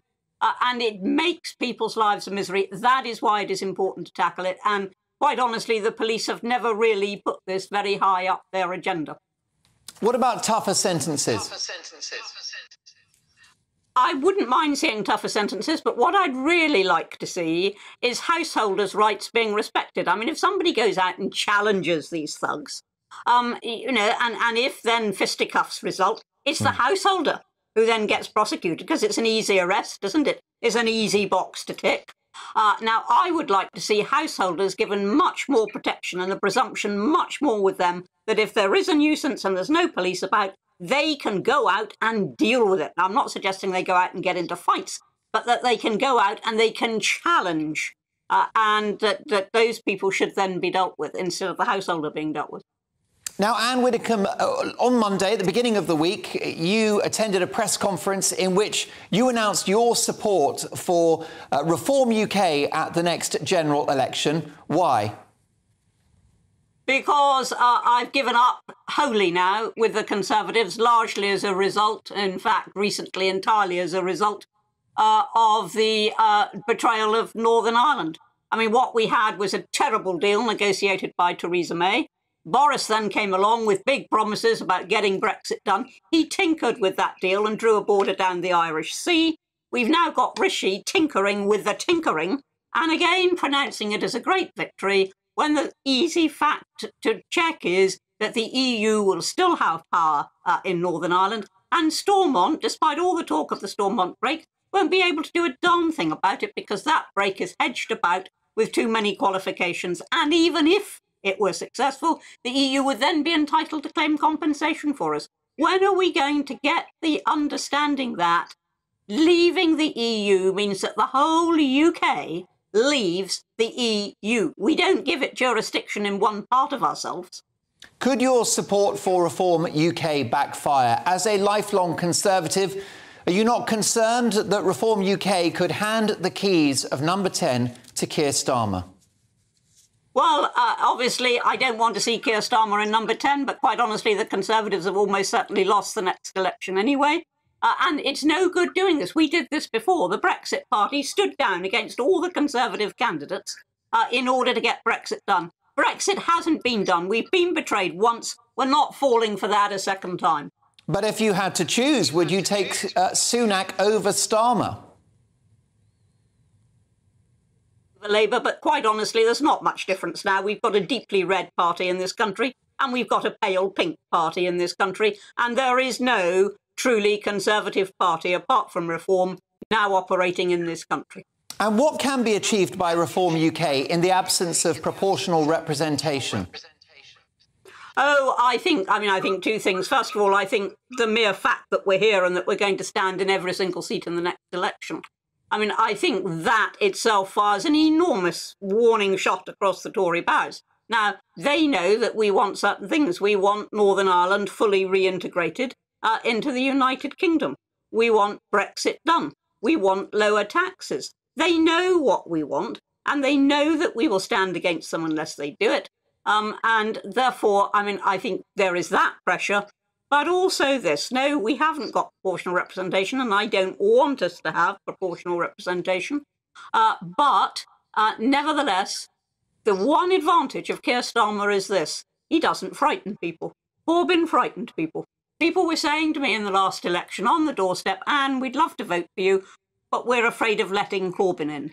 They're not afraid of letting Starmer in, and so it is not inconceivable that they will give their votes to third parties because they're so fed up with both the major ones, and that we will, I'm not suggesting we can form a government, but that we will get seats and that we will have power in Westminster. However, a Labour government would be far more Europhile than any Conservative government under Rishi Sunak. Don't forget, the leader of the opposition campaigned to reverse Brexit, and you can live with him in number 10? I can't live with either of them in number 10. Don't tell me that Conservatives are more pro-Brexit than the Labour Party. The Conservatives have shown exactly what they believe in, which is they still believe in the EU. I mean, why is Rishi Sunak pouring money into the coffers of Macron when he hasn't delivered anything in terms of stopping the boats in return for previous lots of money? Why is he actually giving the EU power in Northern Ireland? That is not Brexit. That really isn't Brexit. So don't talk to me about, oh, the Conservatives are far more in favour of Brexit than Labour. Neither of them have a clue when it comes to Brexit. We were slightly concerned about sound issues before the interview, but Anne Widdecombe is in full voice. Anne, I look forward to catching up in a week's time. Former Conservative government minister, Home Office minister and best-selling author and television personality, and now the jewel in the crown of Reform UK. Do you agree with Anne that Reform could make a difference at the next election? A truly, properly Conservative option? Let me know, Mark at gbnews.uk. We've got the papers next with full pundit reaction. Don't go anywhere.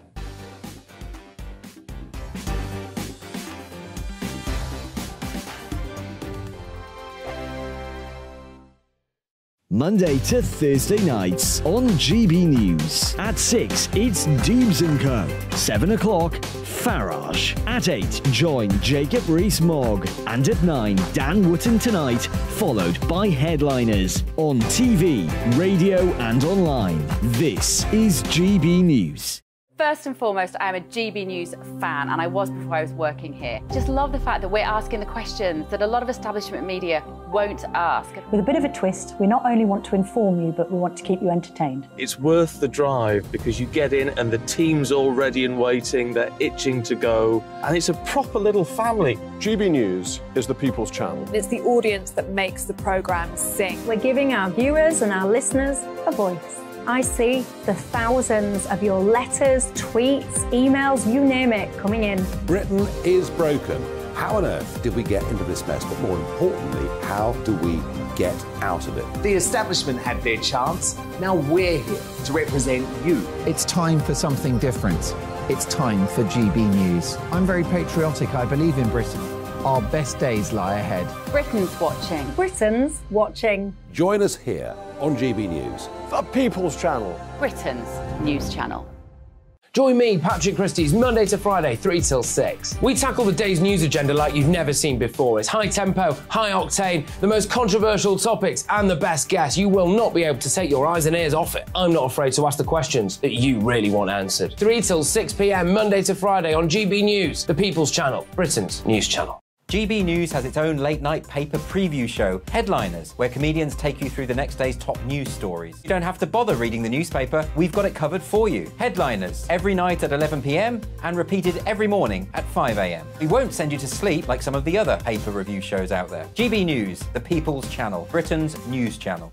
Join me, Camilla Tominey, on Sunday mornings from 9:30, taking the politicians to task and breaking out of SW1 to see how their decisions are affecting you across the UK. Bursting the Westminster bubble every Sunday morning, only on GB News, the People's Channel. Britain's watching. I'm Michael Portillo. Join me on GB News on a Sunday morning for topical discussion, debate, arts and culture, and sometimes even ethical dilemmas. I don't always agree with you, Michael. Michael Portillo, Sundays on GB News, the People's Channel, Britain's news channel. I'm Andrew Doyle. Join me at 7 o'clock every Sunday night for Free Speech Nation, the show where I tackle the week's biggest stories in politics and current affairs with the help of my 2 comedian panellists and a variety of special guests. Free Speech Nation, Sunday nights from 7 on GB News, the People's Channel, Britain's news channel.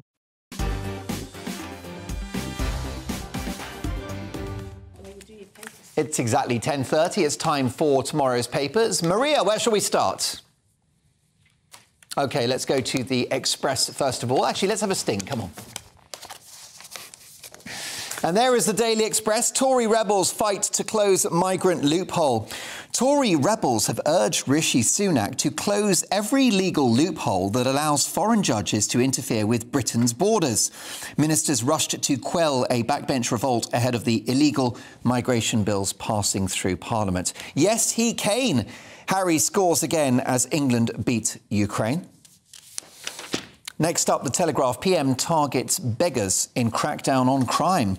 Rishi Sunak is to launch a crackdown on begging as he announces a war on antisocial behaviour, a topic I raised with Anne Widdecombe just a moment ago.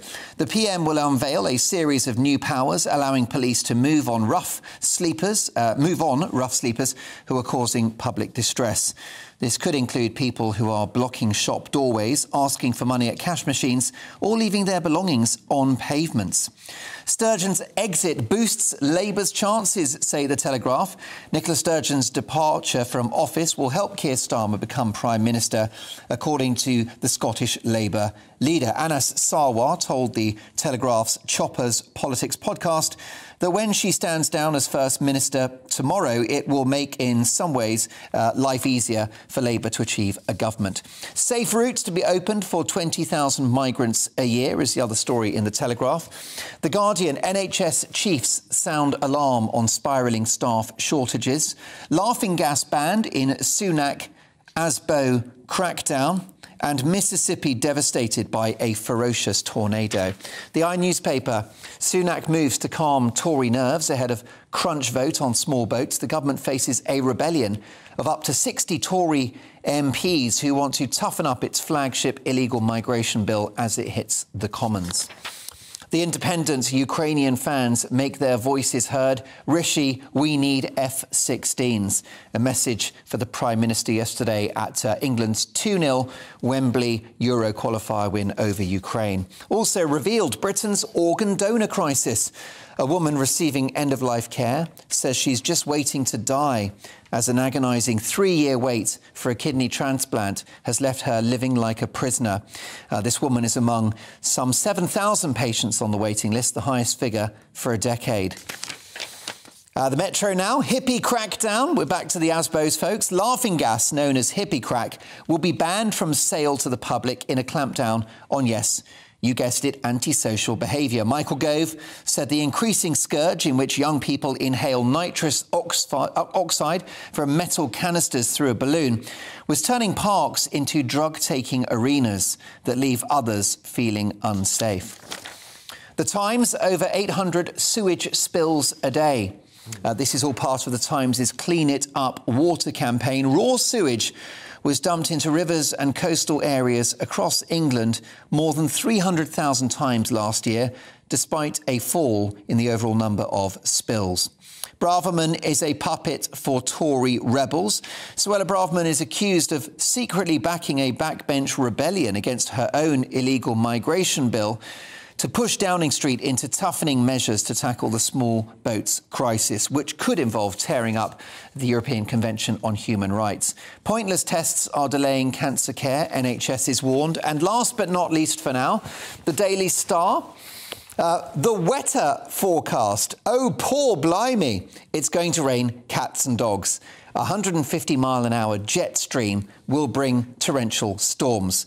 Those weather boffins are giving it some welly. A deluge of rain is heading our way. Things can only get wetter. And that is the Daily Star, giving us some much-needed levity, let's be honest. Let's get reaction now to the big stories of the day, tomorrow's front pages, with columnist and broadcaster Angela Epstein, legendary news journalist Michael Crick, and leadership coach, author and social commentator Adrian Hayes. Let's have a look at this story in the Express, Michael, if we can. Tory rebels fight to close migrant loophole. How does this one play out? Well, this is all about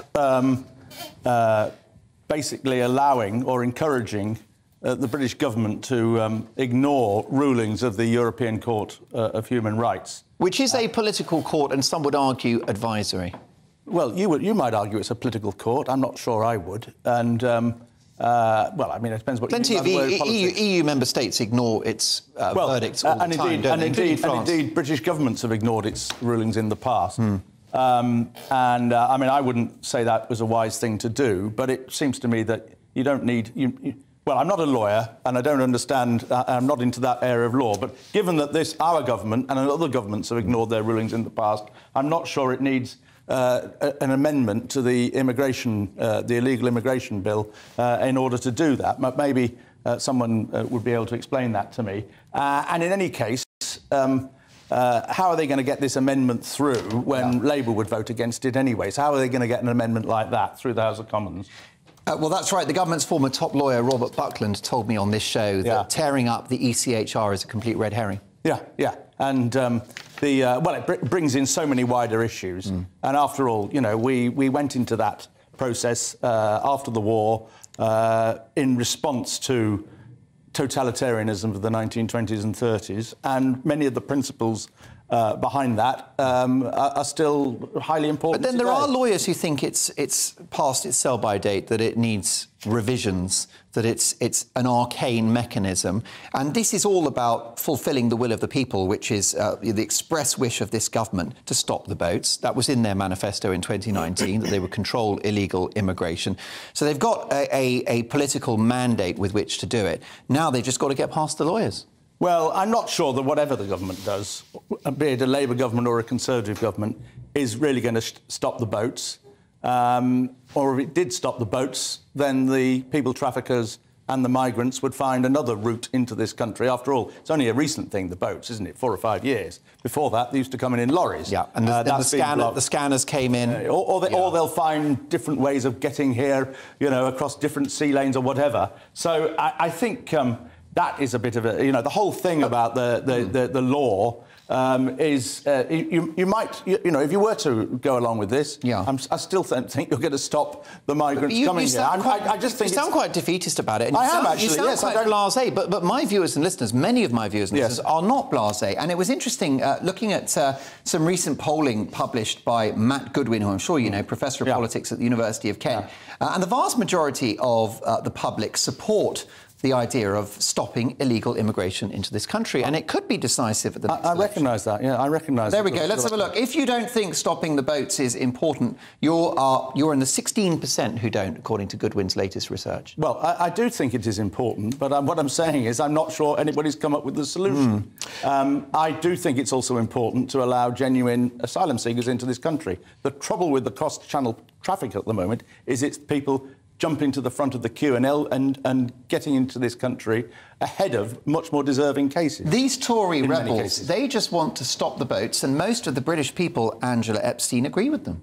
Yes, I do. I mean, I think part of the problem is that it's not a terribly fashionable or right-on thing to say, to sort of say, I don't want these people coming here, because our natural humanity screams that something has to be done, but equally, you've got these heinous people traffickers taking people's money, bringing them across these icy cold waters. We've had drownings. We've also had people who don't deserve the refugee status coming from places like Albania, young men who are clearly not fleeing persecution or fear of violence. And I think Germany won't accept Albanians. Yeah, absolutely. Neither will Denmark. Absolutely. And you also have to look at the ramifications for the local communities who have to support their infrastructures, have to support the influx of refugees. You know, lots of us who have immigrant backgrounds. You know, it's not that we don't recognise the very important role that immigrants have played in this country. My grandfather came here at the turn of the century, escaping persecution, but we have to find a new model. So it's all very well to say deal with the laws, but as Michael says, what happens when they get here? We need to find a way to do it. Is this all theatre from the Tories, as Michael might suggest? The tide is turning, I think, because, as you said, Mark, public opinion is firmly behind stopping these boats. And Michael asked, you know, how you've got to stop it some way. Well, you stop the business case. These illegal migrants are paying £5,000 to £7,000 sterling to come on these boats. You stop that happening, and the business case will soon collapse. So we've got to do something. And, I've always said, because this comes back to the Brexit argument, I've said right from the start there were benefits of staying in the EU, there was benefits in leaving, but there was no benefits in leaving without fully leveraging all the benefits. And whilst we're tied with the EHCR, I can't see how we can sort of avoid these these battles. Michael Crick, laughing gas to be banned. Will you miss it? You would if you're having a baby. Noticed it. Well, I've noticed I don't think you need it. You're naturally jolly. That's right. Yeah. Well, again, this is clear messaging from Number 10, isn't it? We're going to tackle antisocial. Yes, I mean, basically, they're lining up all the issues for the next election. Most of the front pages, it's like a press release, all of this cracking down on antisocial behaviour. Of course, we want to crack down on antisocial behaviour. But I haven't really heard anything from the Conservatives or from Labour which convinces me that it's ever going to happen. And frankly, there aren't enough police to do this in most places. I mean, there aren't enough police to deal with serious crimes. Well, that's too busy on the online hate crimes. That's where the police or go wrong. Or taking the knee or things like that. I think part of the problem is that.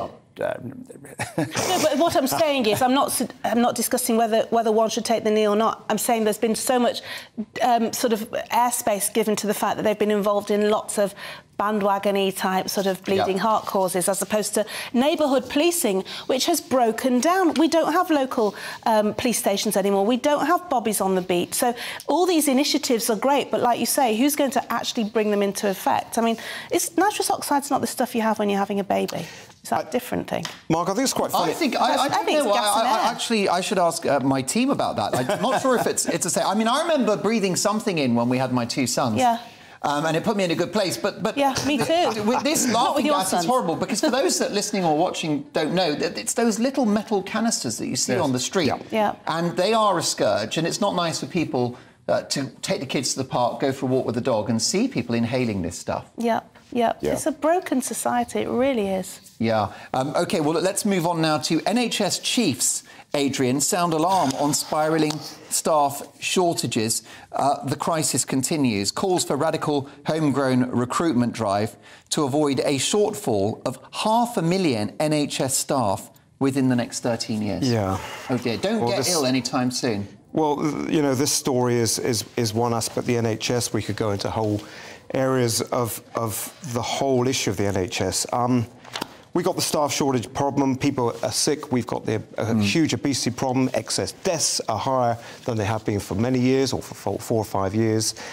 We need the staff. And, I'm, as I said earlier, I'm pro sort of controlling immigration. But if we need the staff, if we need fruit pickers, if we need nurses, if we need porters, and Brits don't want to do the work, then we have to recruit from overseas. And Angela Epstein, that is the tension, isn't there? There's a clear link between economic growth and levels of migration. But the public want to cut the numbers, but it could impact the economy. And as we're seeing here, public health and public services. Yeah, I mean, look, it's been the old adage that it's the jobs went to people who there were jobs that we didn't want to do. You know, the classic situation, the demographic was very clearly that. I mean, there are lots of problems with recruitment within the NHS, not just from the kind of shop floor jobs, right up through, all the scales of medicine. If you talk to my son's a young doctor, if you talk to those looking for their advanced training, for their specialist training, there are so many doctors competing for so few specialty posts, which is ridiculous, because we need these posts and we need the expertise. But the none of you, you're all free marketeers, but none of you have discussed pay yet.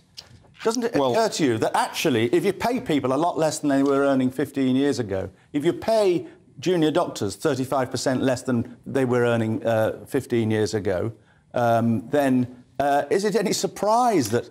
and it's the same in education. It's the same in schools. Exactly. So why are medical schools oversubscribed? There are so many capable young people who apply for medical schools who don't get positions at the medical school. So it's not... I don't think that's the driving factor for going into medicine. Because the medical schools aren't big enough. But we are still taking far too many people from overseas. And the long-term answer to this is to train our doctors and nurses in this country from the existing population, rather than relying on foreign labour from overseas all the time and depleting the health services of many parts of the developed world. But perhaps if the NHS paid less to EDI, I think it's 8,000 people, and the waste in that NHS, and paid more to the doctors and nurses, that would half solve the problem.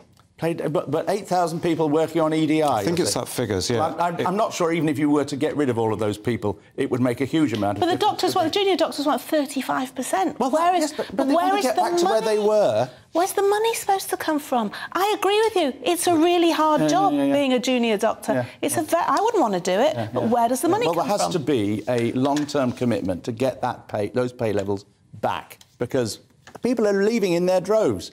And do you want to give up on the health service? You want to say, right, well, everybody will have to sort themselves out? Or do you actually want to preserve the health service, restore it to its previous health, and pay people properly? Coming up, we've got lots more stories from the papers with my amazing pundits tonight. I think you'll agree we're travelling business class with Adrian and, of course, Michael and Angela. We'll be looking at the scandal of over 800 sewage spills a day. Plus, should private schools be clobbered with VAT? Is that a better way to make our society more equal? Is it appropriate to breastfeed in a swimming pool? And we'll discuss who Scotland's First Minister is going to be. That's tomorrow. Plus, we've got the Mail coming as well. Don't go anywhere.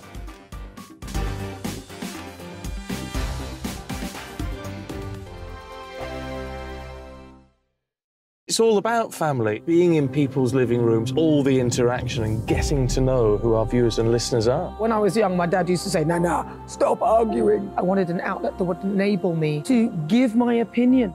People are going through a really hard time right now, and I know that you don't feel like you're being listened to by the establishment. I came to GB News because it's the People's Channel, and I want the audience to have their say on the events of the day. We're dynamic. We do something different. Democracy shows that the wisdom of the nation is in its people. I get to travel to find out what the story is from a personal perspective. The British people aren't fools. We know when we're not being told the full story. We've got to work out how Britain moves forward from this. It's the best country in the world. The establishment had their chance. Now we're here to represent your views. Britain's watching. Britain's watching. Britain's watching. We're proud to be GB News. The People's Channel. Britain's news channel. Hello, I'm Michelle Dewberry, and you can join me every weekday 6 till 7 on Jubes and Co. You're an inspiration to us all. Clip that bit off. Well, you are. That's my ringtone. My political ambitions those days are gone, I can tell you. She's only teasing. Go on. He's probably going to want to lay down now. I'll give him 2 minutes to have one. Let's respectfully disagree. That's what we like on Jubes and Co. Come and join us. GB News, the People's Channel. Michelle Dewberry, weekday evenings at 6 o'clock. Start the day with GB News. We catch up on all the big stories you didn't hear the night before. And take a look at what the world's talking about this morning. That's right, Monday to Thursdays from 6 o'clock. It's Breakfast with Eamon and Isabel. Straight after breakfast, join us, Bev Turner and Andrew Pearce. We're going to take you through till noon.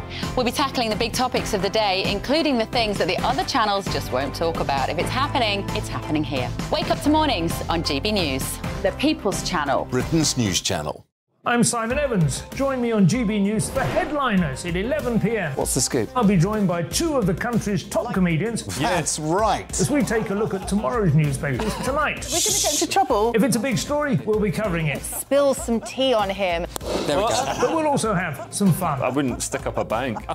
My father didn't love me. So anyway. Headliners every night from 11 on GB News, the People's Channel, Britain's news channel.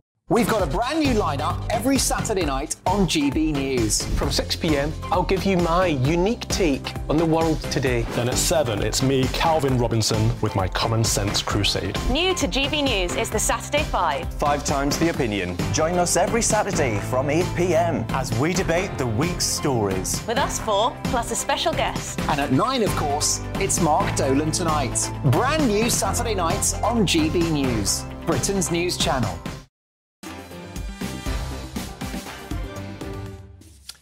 More front pages, and I think we've got the Mail now. Let's have a look at what the Mail newspaper are leading with. Sex offenders let off crimes just by saying sorry. An absolute scandal on the front page of the Mail. Speaking of scandal, let's have a look at the front page of the Times. Over 800 sewage spills a day. Water firms to publish real-time data in a victory for the Times newspaper's campaign to clean up Britain's seas and riverways. Your reaction to this horrible story, Adrian? Well, I take my hat off for the Times for highlighting this, because I've been saying for quite a few years now, or a couple of years, is all these other environmental issues. I'm coming from an environmentalist. All these environmental issues, which are serious, are being sacrificed on the altar of the quasi-religion that is net zero. And they're being ignored, whether it's resource depletion, whether it's deforestation, whether it's sewage problem, etc., etc., etc. And I'd love to see Just Stop Oil protesters putting their placards, putting Just Stop Sewage and gluing themselves to the River Test in Hampshire, where I live. And perhaps we can have some more, more publicity and more campaigns against these hidden environmental issues which are being ignored. I do think the Green lobby are guilty of double standards. A woman was breastfeeding her baby in the swimming pool this week. A pool attendant asked her to move closer to a filter, where the drain is, in case the baby was sick. She claimed it was discrimination. So it begs the question, should women breastfeed in swimming pools? Angela, you've got kids? Definitely. I breastfed all my children, not recently. And I think just because it is a wonderfully natural thing, if you can do it, not all women can, they have issues with it. It can give a baby a fantastic start. It's a lovely, intimate thing to do. All the things that are probably very well documented. It doesn't mean that it is your absolute right to do it anywhere, anyhow, that you please, just because it's all of those things. I think when you're in a public place, I think you have to have consideration for everybody around you. I think you have to have consideration for the baby, for you, and not sort of take on this bloody-minded approach to say, because, breast is best and it's mother's pride and it's great a thing to do, that I can do this anywhere I want. I think we have to be sensitive to everybody else around us as well. Swimming pool is a public place. Other people are using it. Yes, the baby might have projectile vomiting. It might just have a bit of reflux. I don't want her to swim in a pool with breast milk in, that. And I'm a great believer in breastfeeding. I think it's absolutely selfish when women do that. But what about the House of Commons? Who was the Labour MP? Stella Creasy. Stella Creasy, yes. Which I thought, perhaps a baby could projectile vomit over the House of Commons. That might be quite suitable. But yes, is it a suitable place? I think it's rather, look at me and my baby. Breastfeeding, have you given this much thought, Michael? I haven't, but I agree with Angela on this. It seems to me that, from what I've observed of breastfeeding, it can be quite a messy business. And, I don't think we want the surplus milk in the pool. No, we don't. But I think the other thing is, very quickly, I would say, is that breastfeeding mothers, they've become very militant. I heard them they've been called the breast-starpo, which is very unfortunate. And they take what they call brelfies, which is pictures of themselves breastfeeding their babies. They do it to be bloody-minded and say, because breast is best, I'm going to do it anyway, without considering other people. I've no problem with breastfeeding in all sorts of other places. I just think in this particular instance, it's going... Where would you draw the line? Costa Coffee, the Sir Alex Ferguson stand at Manchester United? That's fine by me, but because, it doesn't create a mess that goes all over other people. OK, that's fair enough, and I can't disagree with that. No, listen, no one gets cancelled on my watch, Michael, let me tell you. Research you weren't worried about it. I know, that's a good point.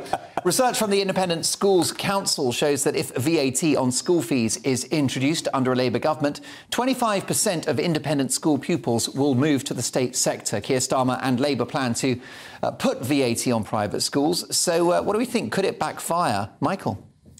I think it could, because I think the 25% figure is a bit high. It might be 10, 15% who would go to the state sector. But in certain areas, like inner London or parts of Manchester, that would put a severe strain on the state schools. They would have to open new classrooms, build new classrooms, and all of that. There's another factor as well, which is that these schools, in order to maintain their charitable status, have to do all sorts of good works, like allowing, encouraging some of their teachers, some of their pupils to help out at state schools that may not do, say, Latin or Greek, say, and share facilities as well, assisted places, all of those things. And if they're no longer regarded as charitable, they may decide we're not going to do that. We're not also thinking about parents. Not all parents who send their kids to public schools and private schools are posh, loaded people. There are often people who think, I'm working really hard and I want to spend my money on giving giving my child the best education they can get,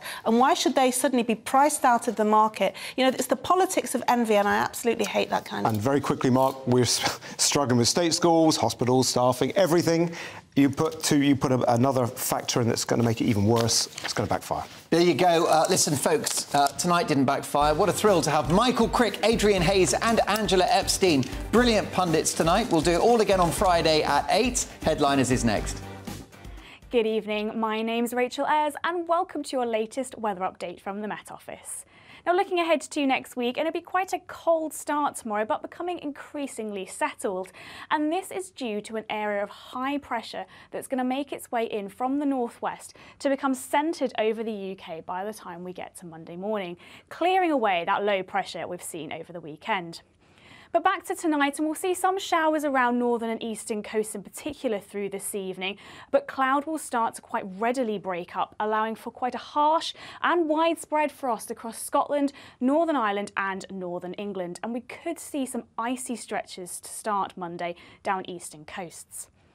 Now, looking further south, and there will be a patchy frost around and maybe the odd bit of mist and fog too, as well as the odd shower. But this will clear through Monday morning to leave a fine, dry for many and bright day with plenty of lengthy sunny intervals throughout the day.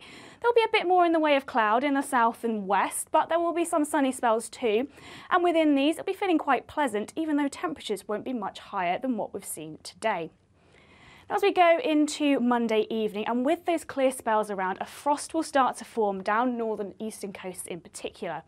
Now, looking further west, we've got the next low pressure system making its way in from the Atlantic, bringing increased cloud cover and outbreaks of rain as well. So here, temperatures will actually rise through the night, but as we get to Tuesday morning, we could still have a patchy frost further north and east. Through Tuesday morning, we will see that cloud and rain making its way northwards and eastwards, and this could bring some hill snow too, particularly over Scotland. We might just see a touch of snow over northern England too. And that really sets the theme for the rest of the week, with unsettled weather not going too far away, but milder temperatures too, especially from midweek.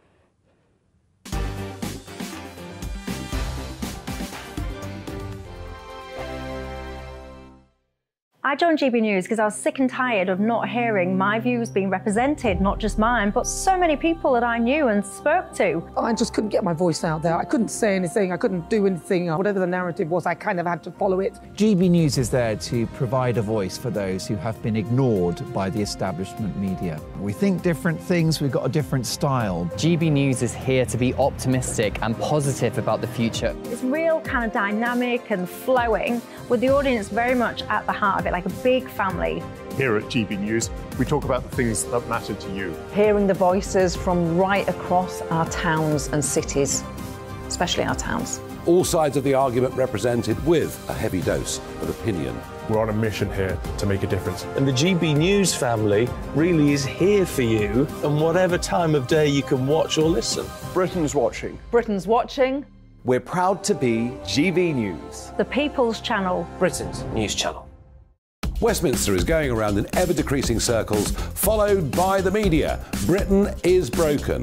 How on earth did we get into this mess? But more importantly, how do we get out of it? Join me at 7 p.m, Mondays to Thursdays on Farage. Here on GB News, we will have open, rational debate. We've got to work out how Britain moves forward from this. Join us here on GB News, the People's Channel. Britain is watching. You've probably seen politicians interviewed 1,000 times, but we do it differently. We find out who they really are, we don't shout, we chat, and hopefully we bring a bit of light, not just heat. Did you know Kate Moss? Apparently. Do you have a pair of jeans or a pair of jeans? No, of course I don't. What would I do with them? My friends are like, oh my God, what's she doing now? Join me every Sunday at 6 for Gloria Meets, only on GB News, the People's Channel, Britain's news channel. I'm Jacob Rees-Mogg, the Member of Parliament for North East Somerset and a former government minister. For years, I've walked the corridors of power in both Westminster and the City of London. I campaigned in the largest democratic vote in our island's story. I know this country has so much to be proud of. We need to have the arguments, the discussions on how we make it better. The wisdom of the nation is in its people. Vox Populi, Vox Dei. That's why I'm joining the People's Channel. Join me Monday to Thursday at 8 p.m. on GB News, Britain's news channel. I'm Mark White. As GB News Home and Security Editor, I cover those key issues that are so important to you.